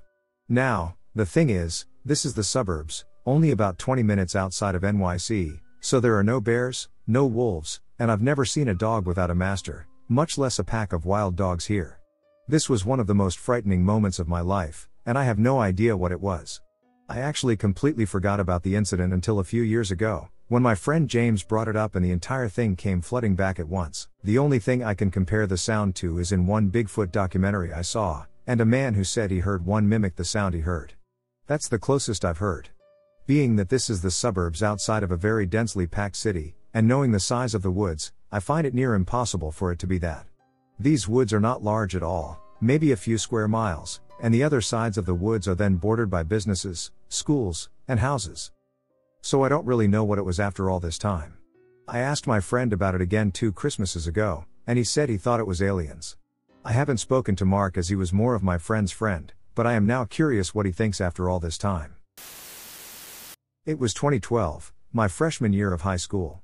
I was 15 years old and had been in the company of my best friend that night, let's call her Marie. We lived in a fairly small town on the eastern coast of Canada, Nova Scotia, to be exact. It was an old mining community that sat in the middle of the woods. It was an autumn night, and with nothing more for two high school girls to do and homework not being something we specialized in, we decided to go on one of our many town walks. This night in particular had us go a little off the beaten trail. You see, typically we'd have stuck to the main roads and probably ended up at a Tim Hortons before calling it a night and heading back home, but not tonight. Tonight, we decided to walk by the food bank. You might be wondering what the draw of an old food bank is. You see, it wasn't just a food bank. Back when we were still a mining town, our food bank was a train station. Trains would come by and pick up coal that was freshly dug from the mines and take it all across the country. The old train yard was still there, its now rust-covered cars acting as mock tombs to a much more prosperous era gone by. We'd frequented the train yard with our friends in the past, climbing the cars and sneaking inside, among other things that could have gotten kids hurt, so it wasn't a new place to us at all, and we thought that since it was at the tree line, tucked away in a quiet enough part of town that we could freely walk and chat without the concern of traffic or the like, sidewalks weren't very frequent on that side of town. The sun had already set as we made our way down the long stretch of road, that October chill grasping at our small frames like glue while the all too familiar autumn smell of still dying plant life permeated the air. We were talking to each other about what teenage girls typically babble about, boys, you know, real important stuff. We had been so caught up in our conversation of the most dire importance that by the time we had made it to the fence that lined the train yard, it genuinely took us a moment to notice the noise. It was a very clear scream. We stopped dead in our tracks and began to stare at each other, not so much out of fear but bewilderment. It didn't quite sound like an animal, but it definitely didn't sound human either. I've gotten up close and personal with enough cougars, wolves, and toddlers to know that this screaming we were hearing was caught somewhere in between man and beast. We stood there, glaring into each other's eyes for a few more seconds, before finally turning our attention towards the sound. It was dark, mind you, not pitch black, as there were some street lights around, though few and far between, but we couldn't see anything. From where we were standing, it was just an old train station turned food bank, a rusted out fence, and a couple of unused and falling apart train cars. The screams didn't subside, as we were now staring into the foreground of what became a series of mental photographs of the area. It was then that I realized that just up ahead, the third and final train car sat partially covered from our viewpoint by a few bushes. I had turned my head to Marie, a mischievous grin dawning on my face like a cowl. "The last one to the train car has to buy the French vanillas," I exclaimed before quickly jogging along the side of the fence toward the final car. I heard Marie call out, "Hey! Wait up!" as my feet clearly were acting before my brain. I mean, gosh, this could have been some wild animal or really anything, and I was just running blind. I'm not particularly a brave person, and I'm honestly not sure why I did this or anything else that happens from here on out. I rounded the fence, the screaming getting louder and louder as I strode closer and closer. My heart began to race with both anxiety and sheer excitement. I wasn't sure what I was even getting myself into or what I was expecting to see at all. Needless to say, about a second later, the ever-increasing beating from my chest had come to a standstill as my heart had made itself a new home in my throat. I stopped so quickly. Marie had slammed right into the back of me, but I was so frozen in fear at what I was now looking at that I barely even budged, the screaming still echoing off of the forest so loudly that I could barely hear the faint whisper of an "oh my God" escape Marie's lips. No more than about 20 feet away from us, crouched just under the train car, was a pale, hairless, and naked person. It was just sitting there under the front of the car, screaming into the darkness of the autumn night. Each time it screamed, its arms would leer forward from under the car. They extended out to an unnatural length, almost like two tree branches. We both stood there, frozen in a mixture of fear and confusion. What were they doing? Were they hurt? On drugs? A million questions had begun to race through my head, and one look at Marie's face told me the same questions were racking her mind as well. We must have stood there just watching in complete awe for what felt like 5 minutes, but realistically, it couldn't have been more than a few seconds, maybe a minute at the most. That's when, in my infinite wisdom, I decided to take a few steps closer. I took my first shaky step towards it. I felt Marie's hand grasp my arm as if to say don't, but it was clear that her fear outweighed her functionality as I easily broke from her grip just by continuing forward. I had closed about 5 or so feet of distance before stopping. I continued to stare at it from my position for another moment before clearing my throat and stammering the words, "Hey, are you okay?" The second I said those words, any thought of this being a person in need of help had flown out the window and dissipated in the cool nighttime air. It was almost as if someone had hit stop on a recording, The screaming it had been happy to emit had ceased, and then it was staring at us. You need to understand that it didn't seem to even move its head. It was just 1 second, staring forward into the night, and the next, right back toward us. A faint growl began to seep into the area now from where it was positioned as I took in the details of its face, and I became sure it wasn't human.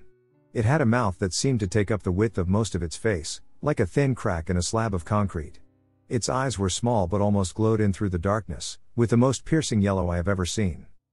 After it had taken its time to mimic our staring back at us, its crack-like mouth had almost cartoonishly curled into a smiling man-like grin, its lips parting to reveal its long, jagged, and razor-like teeth.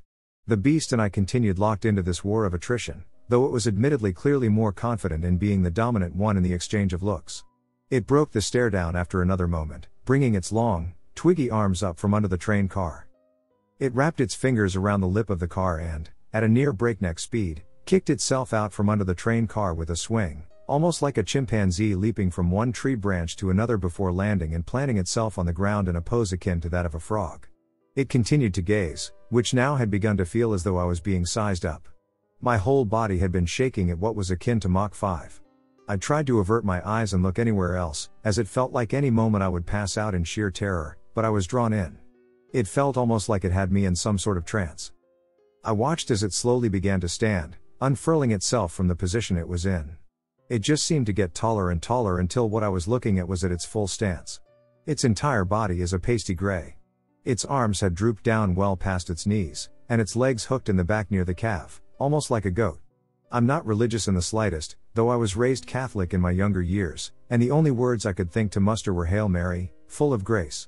As I began to pray, I stared down at what I was sure was my end. The creature then leered itself forward, throwing its arms back as its jaw unhinged itself from its skull and dropping down to about its collarbones as it let out one final shriek, the noise embedding itself in my brain and making sure not to ever leave, to forever haunt my nightmares along with the image. I closed my eyes so tight that my head began to hurt. I could feel tears streaming down my cheeks with my lips pierced close so tightly that not even a breath could escape them, and then nothing. Silence. Deafening silence. Was it over? That quickly? Was I dead?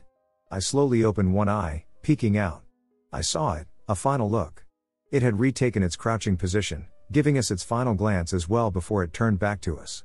An encounter that had felt like it lasted hours swiftly ended in a few mere seconds as the creature leapt from its position to the tree line and then made one final leap into the woods. Just like that, it had vanished. I had almost all but forgotten Marie was there until the softness of her voice brought me back to earth with a Kenzie. What the duck was? I turned to her, her skin had gone sheet white, and her eyes were red with tears. My legs had finally given out from the sheer exhaustion of it all as I had fallen to my knees, Marie quickly running over and catching me in an embrace as we silently wept.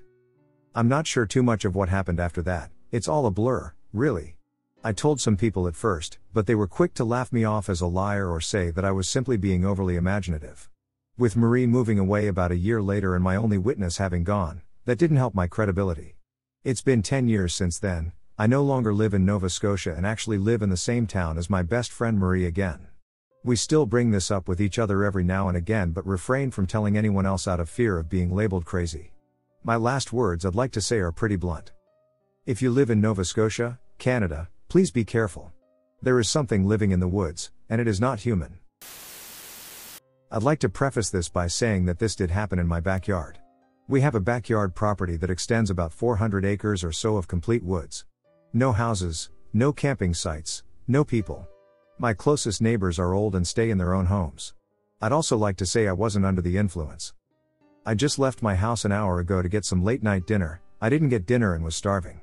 Treat yourself, right? Anyway, as I was leaving my front porch, I took a quick glance into my backyard. It was really dark out tonight, it was clear, but there was not a moon in sight. Anyway, as my eyes adjusted, there was this bluish-white light coming from my backyard. It wasn't coming from the ground, there was nothing but a light up in the trees with no determined source. It wasn't fading anywhere, and it was more like a fog of light. Anyway, it looked strange to me. I could see the trees, it was illuminating in mid-air, but nothing below. How did it get here? I was wondering if anyone has had similar experiences. I just got in my car, got Taco Bell, and now I'm home. It wasn't really scary, and I just shrugged it off. Living in the woods and seeing so much stuff, it doesn't bug me anymore. but I'm just wondering if this has happened to anyone else. Thanks for taking the time to read and provide your insight.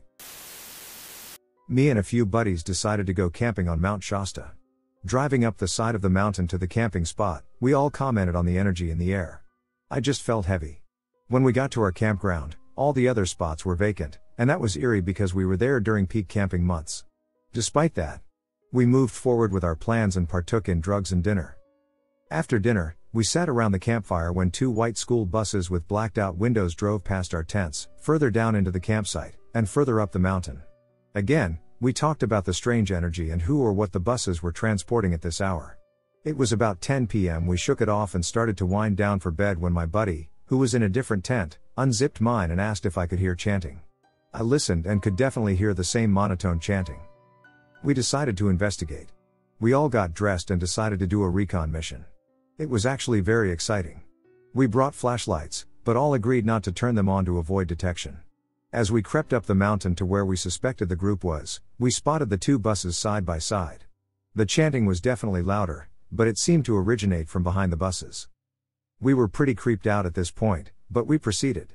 2 of us went to the back end of the bus, and 3 others went to the front so we could keep our profile low and figure out what was happening. As I peeked around the back of the bus, I saw about 30 people in full robes, circled around a woman in a chair and a man in a full robe standing next to her. The man in the middle would chant something in another language, which sounded Latin, and then the circle of people would repeat the same incantation. We spied on this group of people for about 3 minutes when it dawned on us that this could potentially be a dangerous situation. I signaled to the others in the group to leave, and we speed hiked back down to our tents. We discussed it after and came to the conclusion that it was most likely a cult. I can't speculate what they were doing with the woman in the center. Maybe gangbang, maybe sacrifice, but it all felt very unnatural and unsavory. The next day, we decided to pack up early, and we booked it down the mountain to Weed, Oregon and get a hotel. We still speculate about what we could have stumbled on, and we all get goosebumps talking about it. I'm not sure what we experienced or if there was anything odd about it, but whatever. So, this was a hike up to Half Dome. We had a campground about 20 minutes drive away from the trailhead, and the group was composed of me, my uncle, and my uncle's friend, I'll call him D. There were 2 girls with us, but they aren't relevant to the story. My uncle and his friend are both Christians, so there were no substances consumed that could induce the feelings I will be talking about. We get to our campsite, set up camp, and go to sleep after eating. We plan to wake up at 4 and start the hike by 4:30. I randomly wake up at 3:30 a.m., like completely wide awake, and look out of my hammock, and I remember feeling this odd feeling as if I was woken up by something, and I remember looking out at the moonlit scene. The moon was very bright for some reason, and thinking to myself, it looks like a dream. I lay back in the hammock but cannot go to sleep, and I end up waking up my uncle and friend at 3:50. My uncle asks me, "Were you walking around at night?" This is important, and I say no and ask why. He says he woke up for some reason and could hear someone walking around, not like an animal but a person. I say, "Ha, weird," and we brush it off. We get to the trailhead around 4:30, and as everyone is unloading from the car, D says he's going to use the bathroom, which there are a couple of before the trailhead. I walk behind him for some time before falling behind and waiting for my uncle, who forgot something in the car. The short, straight road from the parking lot runs directly into a T intersection with the road to the trailhead, and the bathroom is directly across from the intersection through the field a little. Those who have been there know what I'm talking about. We get to the intersection and wait for D to come out of the bathroom. We wait about 10 minutes before I go and check the bathroom. He isn't there. I get back to my uncle and tell him that. He says, "Weird, maybe he went back to the car or something," and we decide to wait a bit more. By 5:10, we begin worrying. My uncle goes to check the car while I wait at the intersection to make sure we don't miss him if he goes down the road away from the trailhead. My uncle returns and says he isn't there either. We decide maybe he went up to the trailhead without us for some reason and walked up there in about 10 minutes. He isn't there either. We are kind of baffled now because there are no other logical places he would go. I decide to run back and check the car and bathroom again. I meet him halfway before I get to the intersection. He is sweaty and disheveled, with a weird look in his eyes. I say, "Where have you been?" He says that he went to the bathroom and, when he got back to the intersection, that we weren't there, and that he just assumed we went to the trailhead and started walking, and then met me. I say, "What do you mean? We waited at the intersection for over half an hour and checked at the car, bathroom, and trailhead, and you weren't there." He says, "Well, I don't know, I went to the bathroom." He then asks me where my uncle is. I say at the trailhead, and he asks me again. I tell him again, and I note that it was weird that he asked me twice. As we're crossing the bridge to the trailhead, he sees a light off on the riverbank and exclaims, "Oh, maybe that him," and I just look at him and keep walking. I thought his behavior was very strange, like he wasn't thinking straight. We finally get on with the hike, and it goes by as normal, except that we seem to keep losing things, such as my uncle's small red flashlight, one of the girl's gloves, a water bottle, etc. It's like we just simply forgot about the items and couldn't remember where we could have left them. On the way back, it got dark, and we turned on our flashlights. As we neared the end of the hike, after the 2 waterfalls, it began to seem as if we'd been walking for far too long. My uncle also confirms this, asking me, "Doesn't it seem like it's taking way longer to get back?" I say yes, I was just thinking that. We keep walking, but it still seems we're not making any progress. I've been on that trail many times, and as I was walking, I couldn't spot any familiar landmarks. It was weird. There was this odd feeling in the air, sort of a slight menacing feeling. It's hard to describe. I remember thinking, it feels like the woods are alive.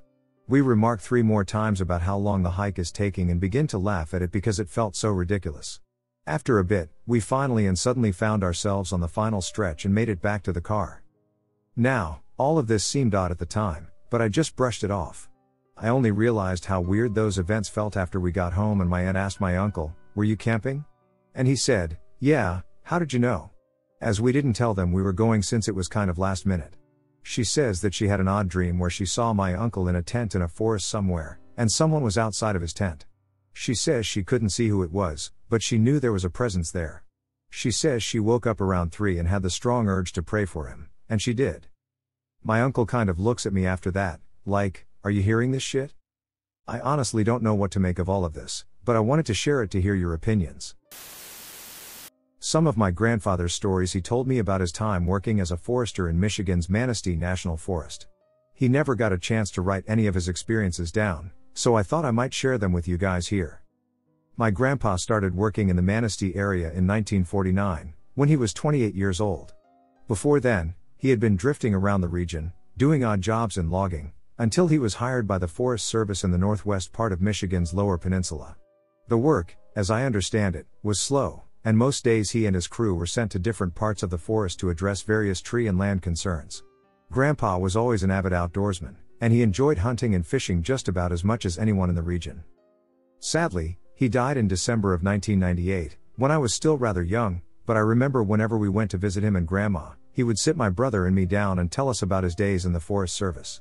Working outside every day allowed him to witness all sorts of wildlife, like black bears, whitetails, foxes, and even bobcats back in those days. He often relived his encounters with bears while he was deep in the forest, telling us that those moments were some of the most memorable of his life, being up close to such beautiful and powerful animals. Usually his tales were exciting, and the enthusiasm with which he told them inspired us to go out to the backyard and look for animals in between the pines. Although there wasn't much wildlife around Grandma and Grandpa's property, they still always kept a close eye on us and never let us wander too far from the house. Finally, a few years before his death, Grandpa deemed my brother and me old enough to be told why. I was about 9, and my brother was about 11, when Grandpa first opened up about the strangest things that had ever happened to him. All our childhoods, we had heard him go on and on about the peace that the wilderness brought him, or used to bring him, but this time his tone was completely different. I don't remember all the details, but I asked my brother to help piece together Grandpa's story, and my dad as well. He too had heard of the experiences in question multiple times. It was the mid-50s, he never gave the exact year, and October had rolled in behind cool autumn breezes and the sound of Canada geese flying southward. The first of his strange stories occurred at night, as he was driving home from a local bar where he and his crew had spent the last few hours after work. It was a windy night, and the pines on either side of the road were blowing ferociously. No moon or stars could be seen through the thick cloud cover, so the only illumination of the road ahead came from Grandpa's headlights. By his reckoning, he must have been going close to 50 miles per hour at the very moment when something huge leapt across the road, not 20 feet ahead of him. His headlights had shown the animal's silhouette. It was dog-shaped but massive, almost stretching all the way across the road. It only made one bound to get from one side to the other, and its size alone was enough to unnerve Grandpa. At the time, he had assumed that the animal was just a very large wolf, except timber wolves hadn't been spotted in that region for decades. He considered it a bizarre encounter, but nothing came of it that night, and he was able to return home without anything else strange happening to him. The second of his stories admittedly frightened me enough to avoid going outside at night for years. Even now I'm wary of noises in the dark because of the obvious fear in Grandpa's voice when he told us of his second experience. Some details here were provided by my dad. It occurred in the same month as his first encounter, a few weeks later, on a night that was pretty cold for the season. It may have hit 40 degrees, but it was a calm night with little wind. Grandpa's house at the time was really small, and it stood in a lot with about 6 other similarly sized and built edifices. None of his neighbors tended to stay up very late, so it surprised him to be awakened by loud noises at about 1 in the morning. They sounded like scratching on sheet metal, with occasional thumps and bumps like an animal was trying to get in. Grandpa apparently got up, fetched a flashlight, put on his boots, and went out into the front room, the walls of which consisted of mosquito screens stretched between wooden frameworks. Once in the front room, Grandpa could hear the sounds more clearly, and they were coming from the nearest of his neighbors' homes, maybe 50 yards to his right. It was incredibly dark out there, with no streetlights to illuminate. The neighbor's house had a porch light on, but Grandpa couldn't make out what was creating the racket through the screen, so he slowly opened the front door and looked out. He described to us in great detail the animals that he saw there, and he always said he would remember them exactly as they were, for fear Brand's memory's the strongest. 3 massive dogs covered in long black hair were up against his neighbor's house, scratching at the siding and making visible claw marks with every swipe. Each beast stood about 7 feet tall, with their front legs stretching for another 2 or 3 feet and easily reaching the roof and the gutter of the house. Their scratching, however, did not make it seem like they were trying to get into the house, as Grandpa explained. He thought that they were doing that to get whoever was inside out. The next part was actually the hardest to get out of Grandpa. It was strange that he was so eager to tell us everything thus far, despite how he felt about the subject, but he was rather hesitant, as I remember, to divulge the last horrifying details of his encounter.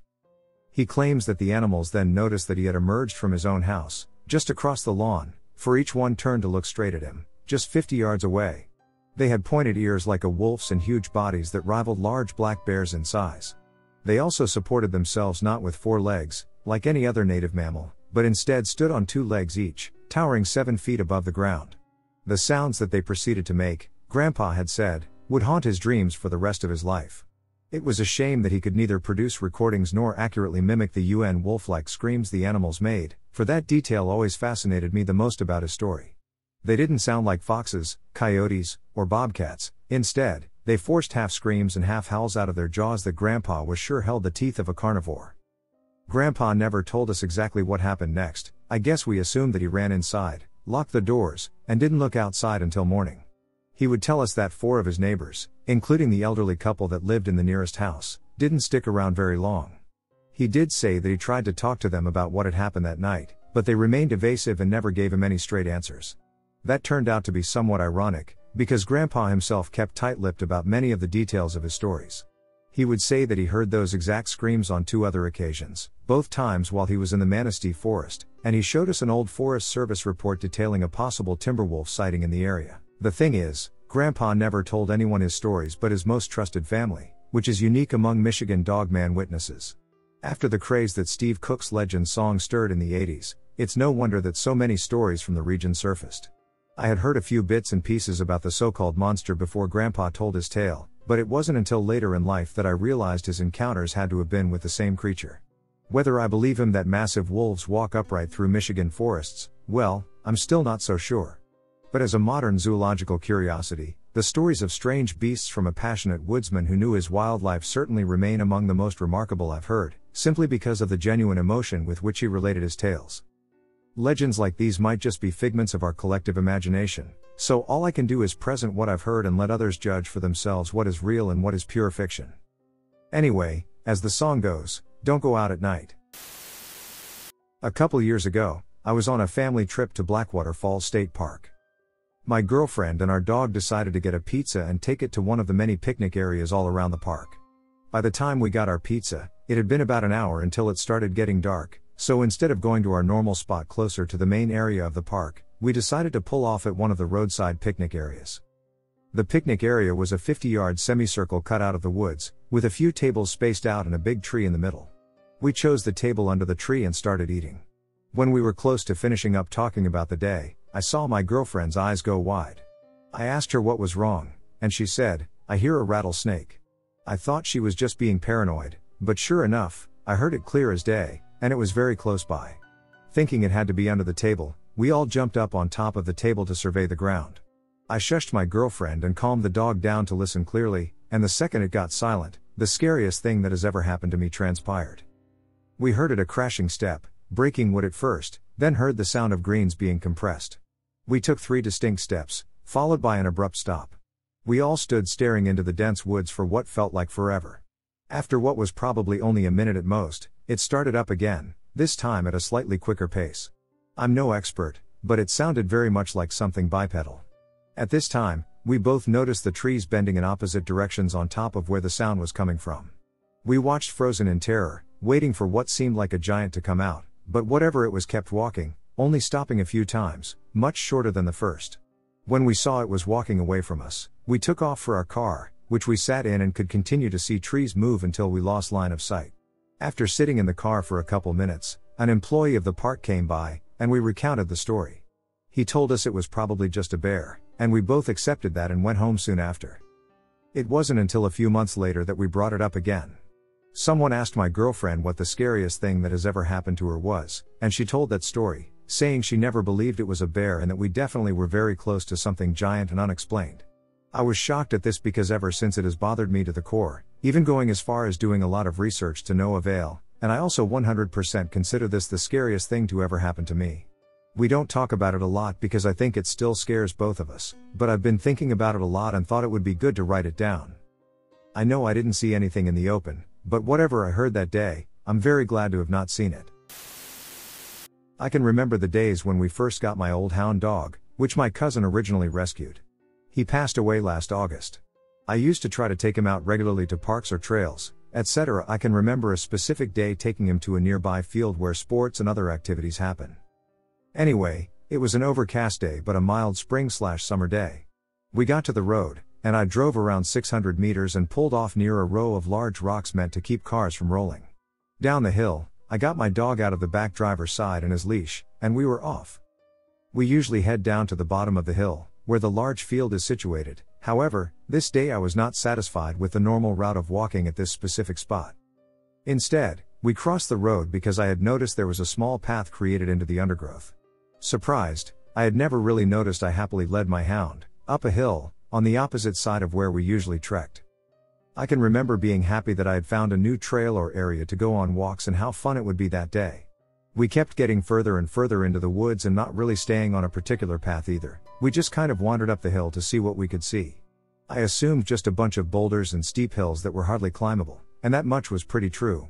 On top of being kind of damp outside that day, it was difficult getting up to the top of the hill, but we were both happy when we got there and ready to turn around after around 20 minutes, give or take. We turned around because it seemed like someone's property line was coming into view, and they had recently been removing trees from their large acreage backyard. We looked at each other, and me and my hound both hurried down the hill in the opposite direction. Interestingly enough, we must have gotten turned around in some bizarre fashion, due to ending up back at the base of the hill not too long after we had just gone down it. We looked at each other in a puzzled sort of way for a moment, in disbelief that we both could be so inferior in our directional skills, but more in disbelief in what had just happened. We turned around again, even more hurriedly now, and managed to find our way to the small path I had found before, leading into the woods. Both of us darted quickly out of the woods, hoping nobody had arrived while we were exploring. I got back to the car for some water and left. I was glad when I saw that path again. This is my husband's account of a Glimmerman sighting that I am retelling. I just had him repeat it to me again to make sure I didn't mess up the story somehow. He grew up in Vermont, which is very wooded everywhere. Vermont feels like a pretty benign place as far as absolutely everything goes, lol, but still, where there's lots of wood, there is strangeness, and I firmly believe that. The woods are not a human domain, they belong to the animals, and God knows what else. So, about 30 years ago, when he was in high school, he and his buddies were hanging at a friend's house. The edge of the forest was probably 5 or 6 car lengths away from the porch where they were hanging. He has never smoked, drunk, or done anything mind-altering due to a medical condition. So there he was, of completely sound mind, just randomly looking at the forest edge when he saw a tall humanoid, invisible-ish figure just strolling along the edge of the forest, just inside the tree line. He watched it slowly walk the length of the property, out of sight. He said he would have never noticed it if he hadn't been looking directly at the spot where it appeared initially. And that was it. It was so bizarre that he didn't tell his friends and just played it off like nothing happened. The only description he could give besides the weird predator type invisibility aspect was that it was definitely humanoid shaped, sort of slowly slightly swinging its arms, and definitely tall. So crazy. Also, just FYI, my husband is a no-nonsense, practical, down-to-earth sort of man with a lot of integrity, so he is not the type to make things like this up at all. He is an open person too, though, and he has seen a number of strange things in the woods over time here in Vermont. Around 2008 to 2012, in my early 20s, I would spend many weekends after a long week at work chilling out with my best friend and my older cousin doing the typical kind of things that bored young men do after a hard week at work, listening to music, jamming together on instruments as we all played in bands, going out drinking, and smoking quite a lot of herb. We would also sometimes combine said activities with another hobby of ours, going on long walks and hanging out in the woodlands and countryside that surround our town, picking a spot and listening to music while sinking beers and smoking joints, and talking about whatever. I always considered it a blessing that a 10-minute walk in any direction out of our town would take you out to scenic views of rolling hills and woodlands for miles upon miles as far as the eye could see. We had one particular spot in a woodland that is on the edge of town. Our chosen hangout was a stroll just off the woodland track, about 5 minutes into the woods, where a bank rolled down to the edge of a stream. It was nice and secluded, so we could smoke up and drink without attracting attention to ourselves, and very peaceful, so you could hear someone coming from miles away if they were to walk the track nearby. We came here many times and had great hazy weekend evenings together at our little hangout, where we would often stay well into the night before heading back to the track and splitting off to our own homes once we reached the roads. One evening, this all changed, and we never went back anywhere near it getting dark again. I remember clearly that this evening, we were enjoying each other's company as usual, and while I had put a few beers away, I refrained from smoking this particular evening. I think I was coming down with a cold and didn't fancy it, so I know that what happened was 100% real and not imagined or amplified in my mind from the effects of smoking. It had started to get dark, and I remember laughing as my cousin had brought a bong with him, and I let him and my best friend get on with taking hits alternately until, at one point, my cousin got a bit of a tickler, as we jokingly called it, and was coughing and honking his lungs up from taking a rather large hit. I might add that our little area we were in was very dark by this point, and we would set a few candles up on the surrounding trees and rocks to light our spot up a little. We were all positioned on a log that was at the top of the bank of the stream, with our backs to the vast expanse of woodland that continued on into the darkness behind us. My cousin is hacking his lungs up, and my best friend and I are now laughing at him, but a little concerned. Until he reassured us, he was all right, and his coughing fits subsided. As soon as a break in our conversation occurred, my cousin shot a look behind him into the woods suddenly and said, "Shh," very quietly while staring off behind us. I could see the concerned look on his face as he squinted and watched as my best friend Ben followed his gaze and peered in the direction my cousin Aiden was looking. All three of us are now sitting in complete silence, staring into the blackness. I whispered to Aiden, "Mate, are you just pranging out a bit? I can't see or hear anything," only to have my sentence cut off by a loud cracking sound in the direction we were all now facing. I know most people by now who read this are thinking it's a woodland, so sure, there are animals who are making the noises, but we all knew this ourselves and were familiar with the wildlife in this area. Something about this had a feeling to it, though, like we were being watched. It wasn't a nice feeling at all, and even the occasional sound of a bird in the trees surrounding us had stopped, leaving us in silence. Aiden stood up slowly and said to us, "Put the candles out," and I could see the humor from earlier in the evening had completely vanished from the look on his and Ben's faces. Ben and I got up slowly, without question, and put the candles out, leaving us submerged in almost total darkness except for the moonlight reflecting off of the water in the stream and the occasional beam breaking through the gap in the overhanging trees above us. We gathered our belongings back into our backpacks, and as we returned our view to the direction of the noise we had heard, Ben said he didn't like the feeling he was getting and that we should leave and maybe call it a night. Just as we climbed back up the bank and turned left to head out back to the track, another cracking noise cut through the night. Then another, but this time it sounded like it had come toward us a good few meters, and I could tell by this point from the volume of the sound that whatever it was quite heavy. We are now all walking single file, looking to our right into the pitch black of the woods where the sound had come from. One of us said, "What the duck is that?" in a desperate but whispered tone, and my cousin snapped a branch off of a nearby tree and threw it full pelt into the direction of the sound. Big ducking mistake. Something was clearly disturbed and came at us, heavily bashing the brush and low-hanging branches in its path as it increased its speed toward us. At this point, we were all near enough to shit ourselves, and without saying a word, we began running as fast as possible for the exit back onto the track out of the woods, which was around 100 meters or so away, tripping and stumbling due to our poor vision in the darkness. At one point, I remember I was running, and whatever the duck this thing was running diagonally towards us just beyond my vision to my rear right, and I could see and hear the trees and thicket being trampled by whatever it was. Then, the most terrifying thing happened. This thing made this noise that sounded like it revved up from a screech to a loud, deep roar that was deafening, causing us all to scream in terror.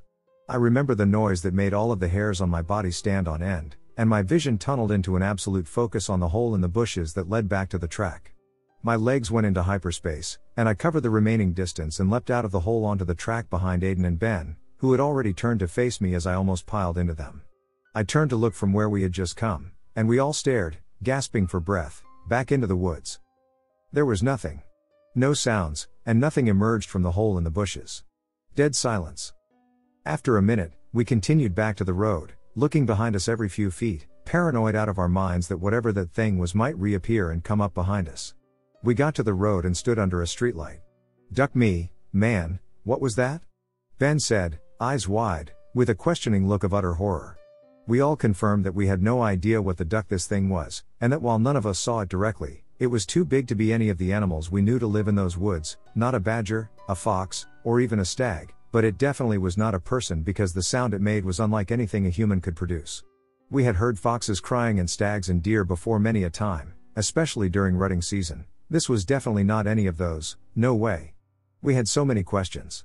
Why was it stalking us?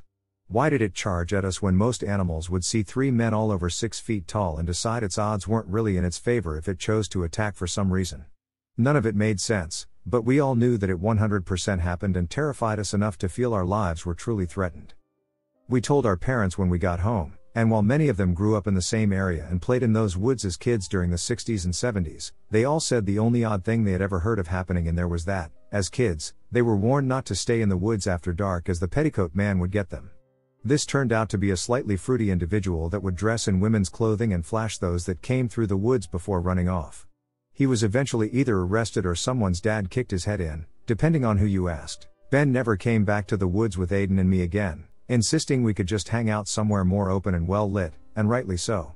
Aiden and I returned to the woods one last time during the following week, around 3 p.m., and being summer, the woods were well lit by the baking sun. We spent a half hour or so playing detective but couldn't figure out what the thing had been. We found a few crushed plants where it had run towards the track, but it wasn't conclusive enough to determine that this thing had been the cause. The reason Aiden and I stopped going back at all was that during sharing a joint, Aiden looked at me, smiled, and said, "Don't be obvious about it, but look behind me at the edge of the wood." And there, half hidden behind a tree clearly watching us, was a man. It creeped me out a bit until I worked out that we were not small lads and this guy wouldn't stand a chance taking both of us on, especially now that we'd seen him. He just stood there, and I made deliberate eye contact with him, and he didn't move. Aiden turned to face him and said, "What are you doing over there, mate?" And I followed it by shouting, "Oi, you ducking weirdo, we can see you." At which point he stood out from the tree, froze for a second, and then ran out of the woods. I don't think the two incidents were related in any way, but we never went back there after that.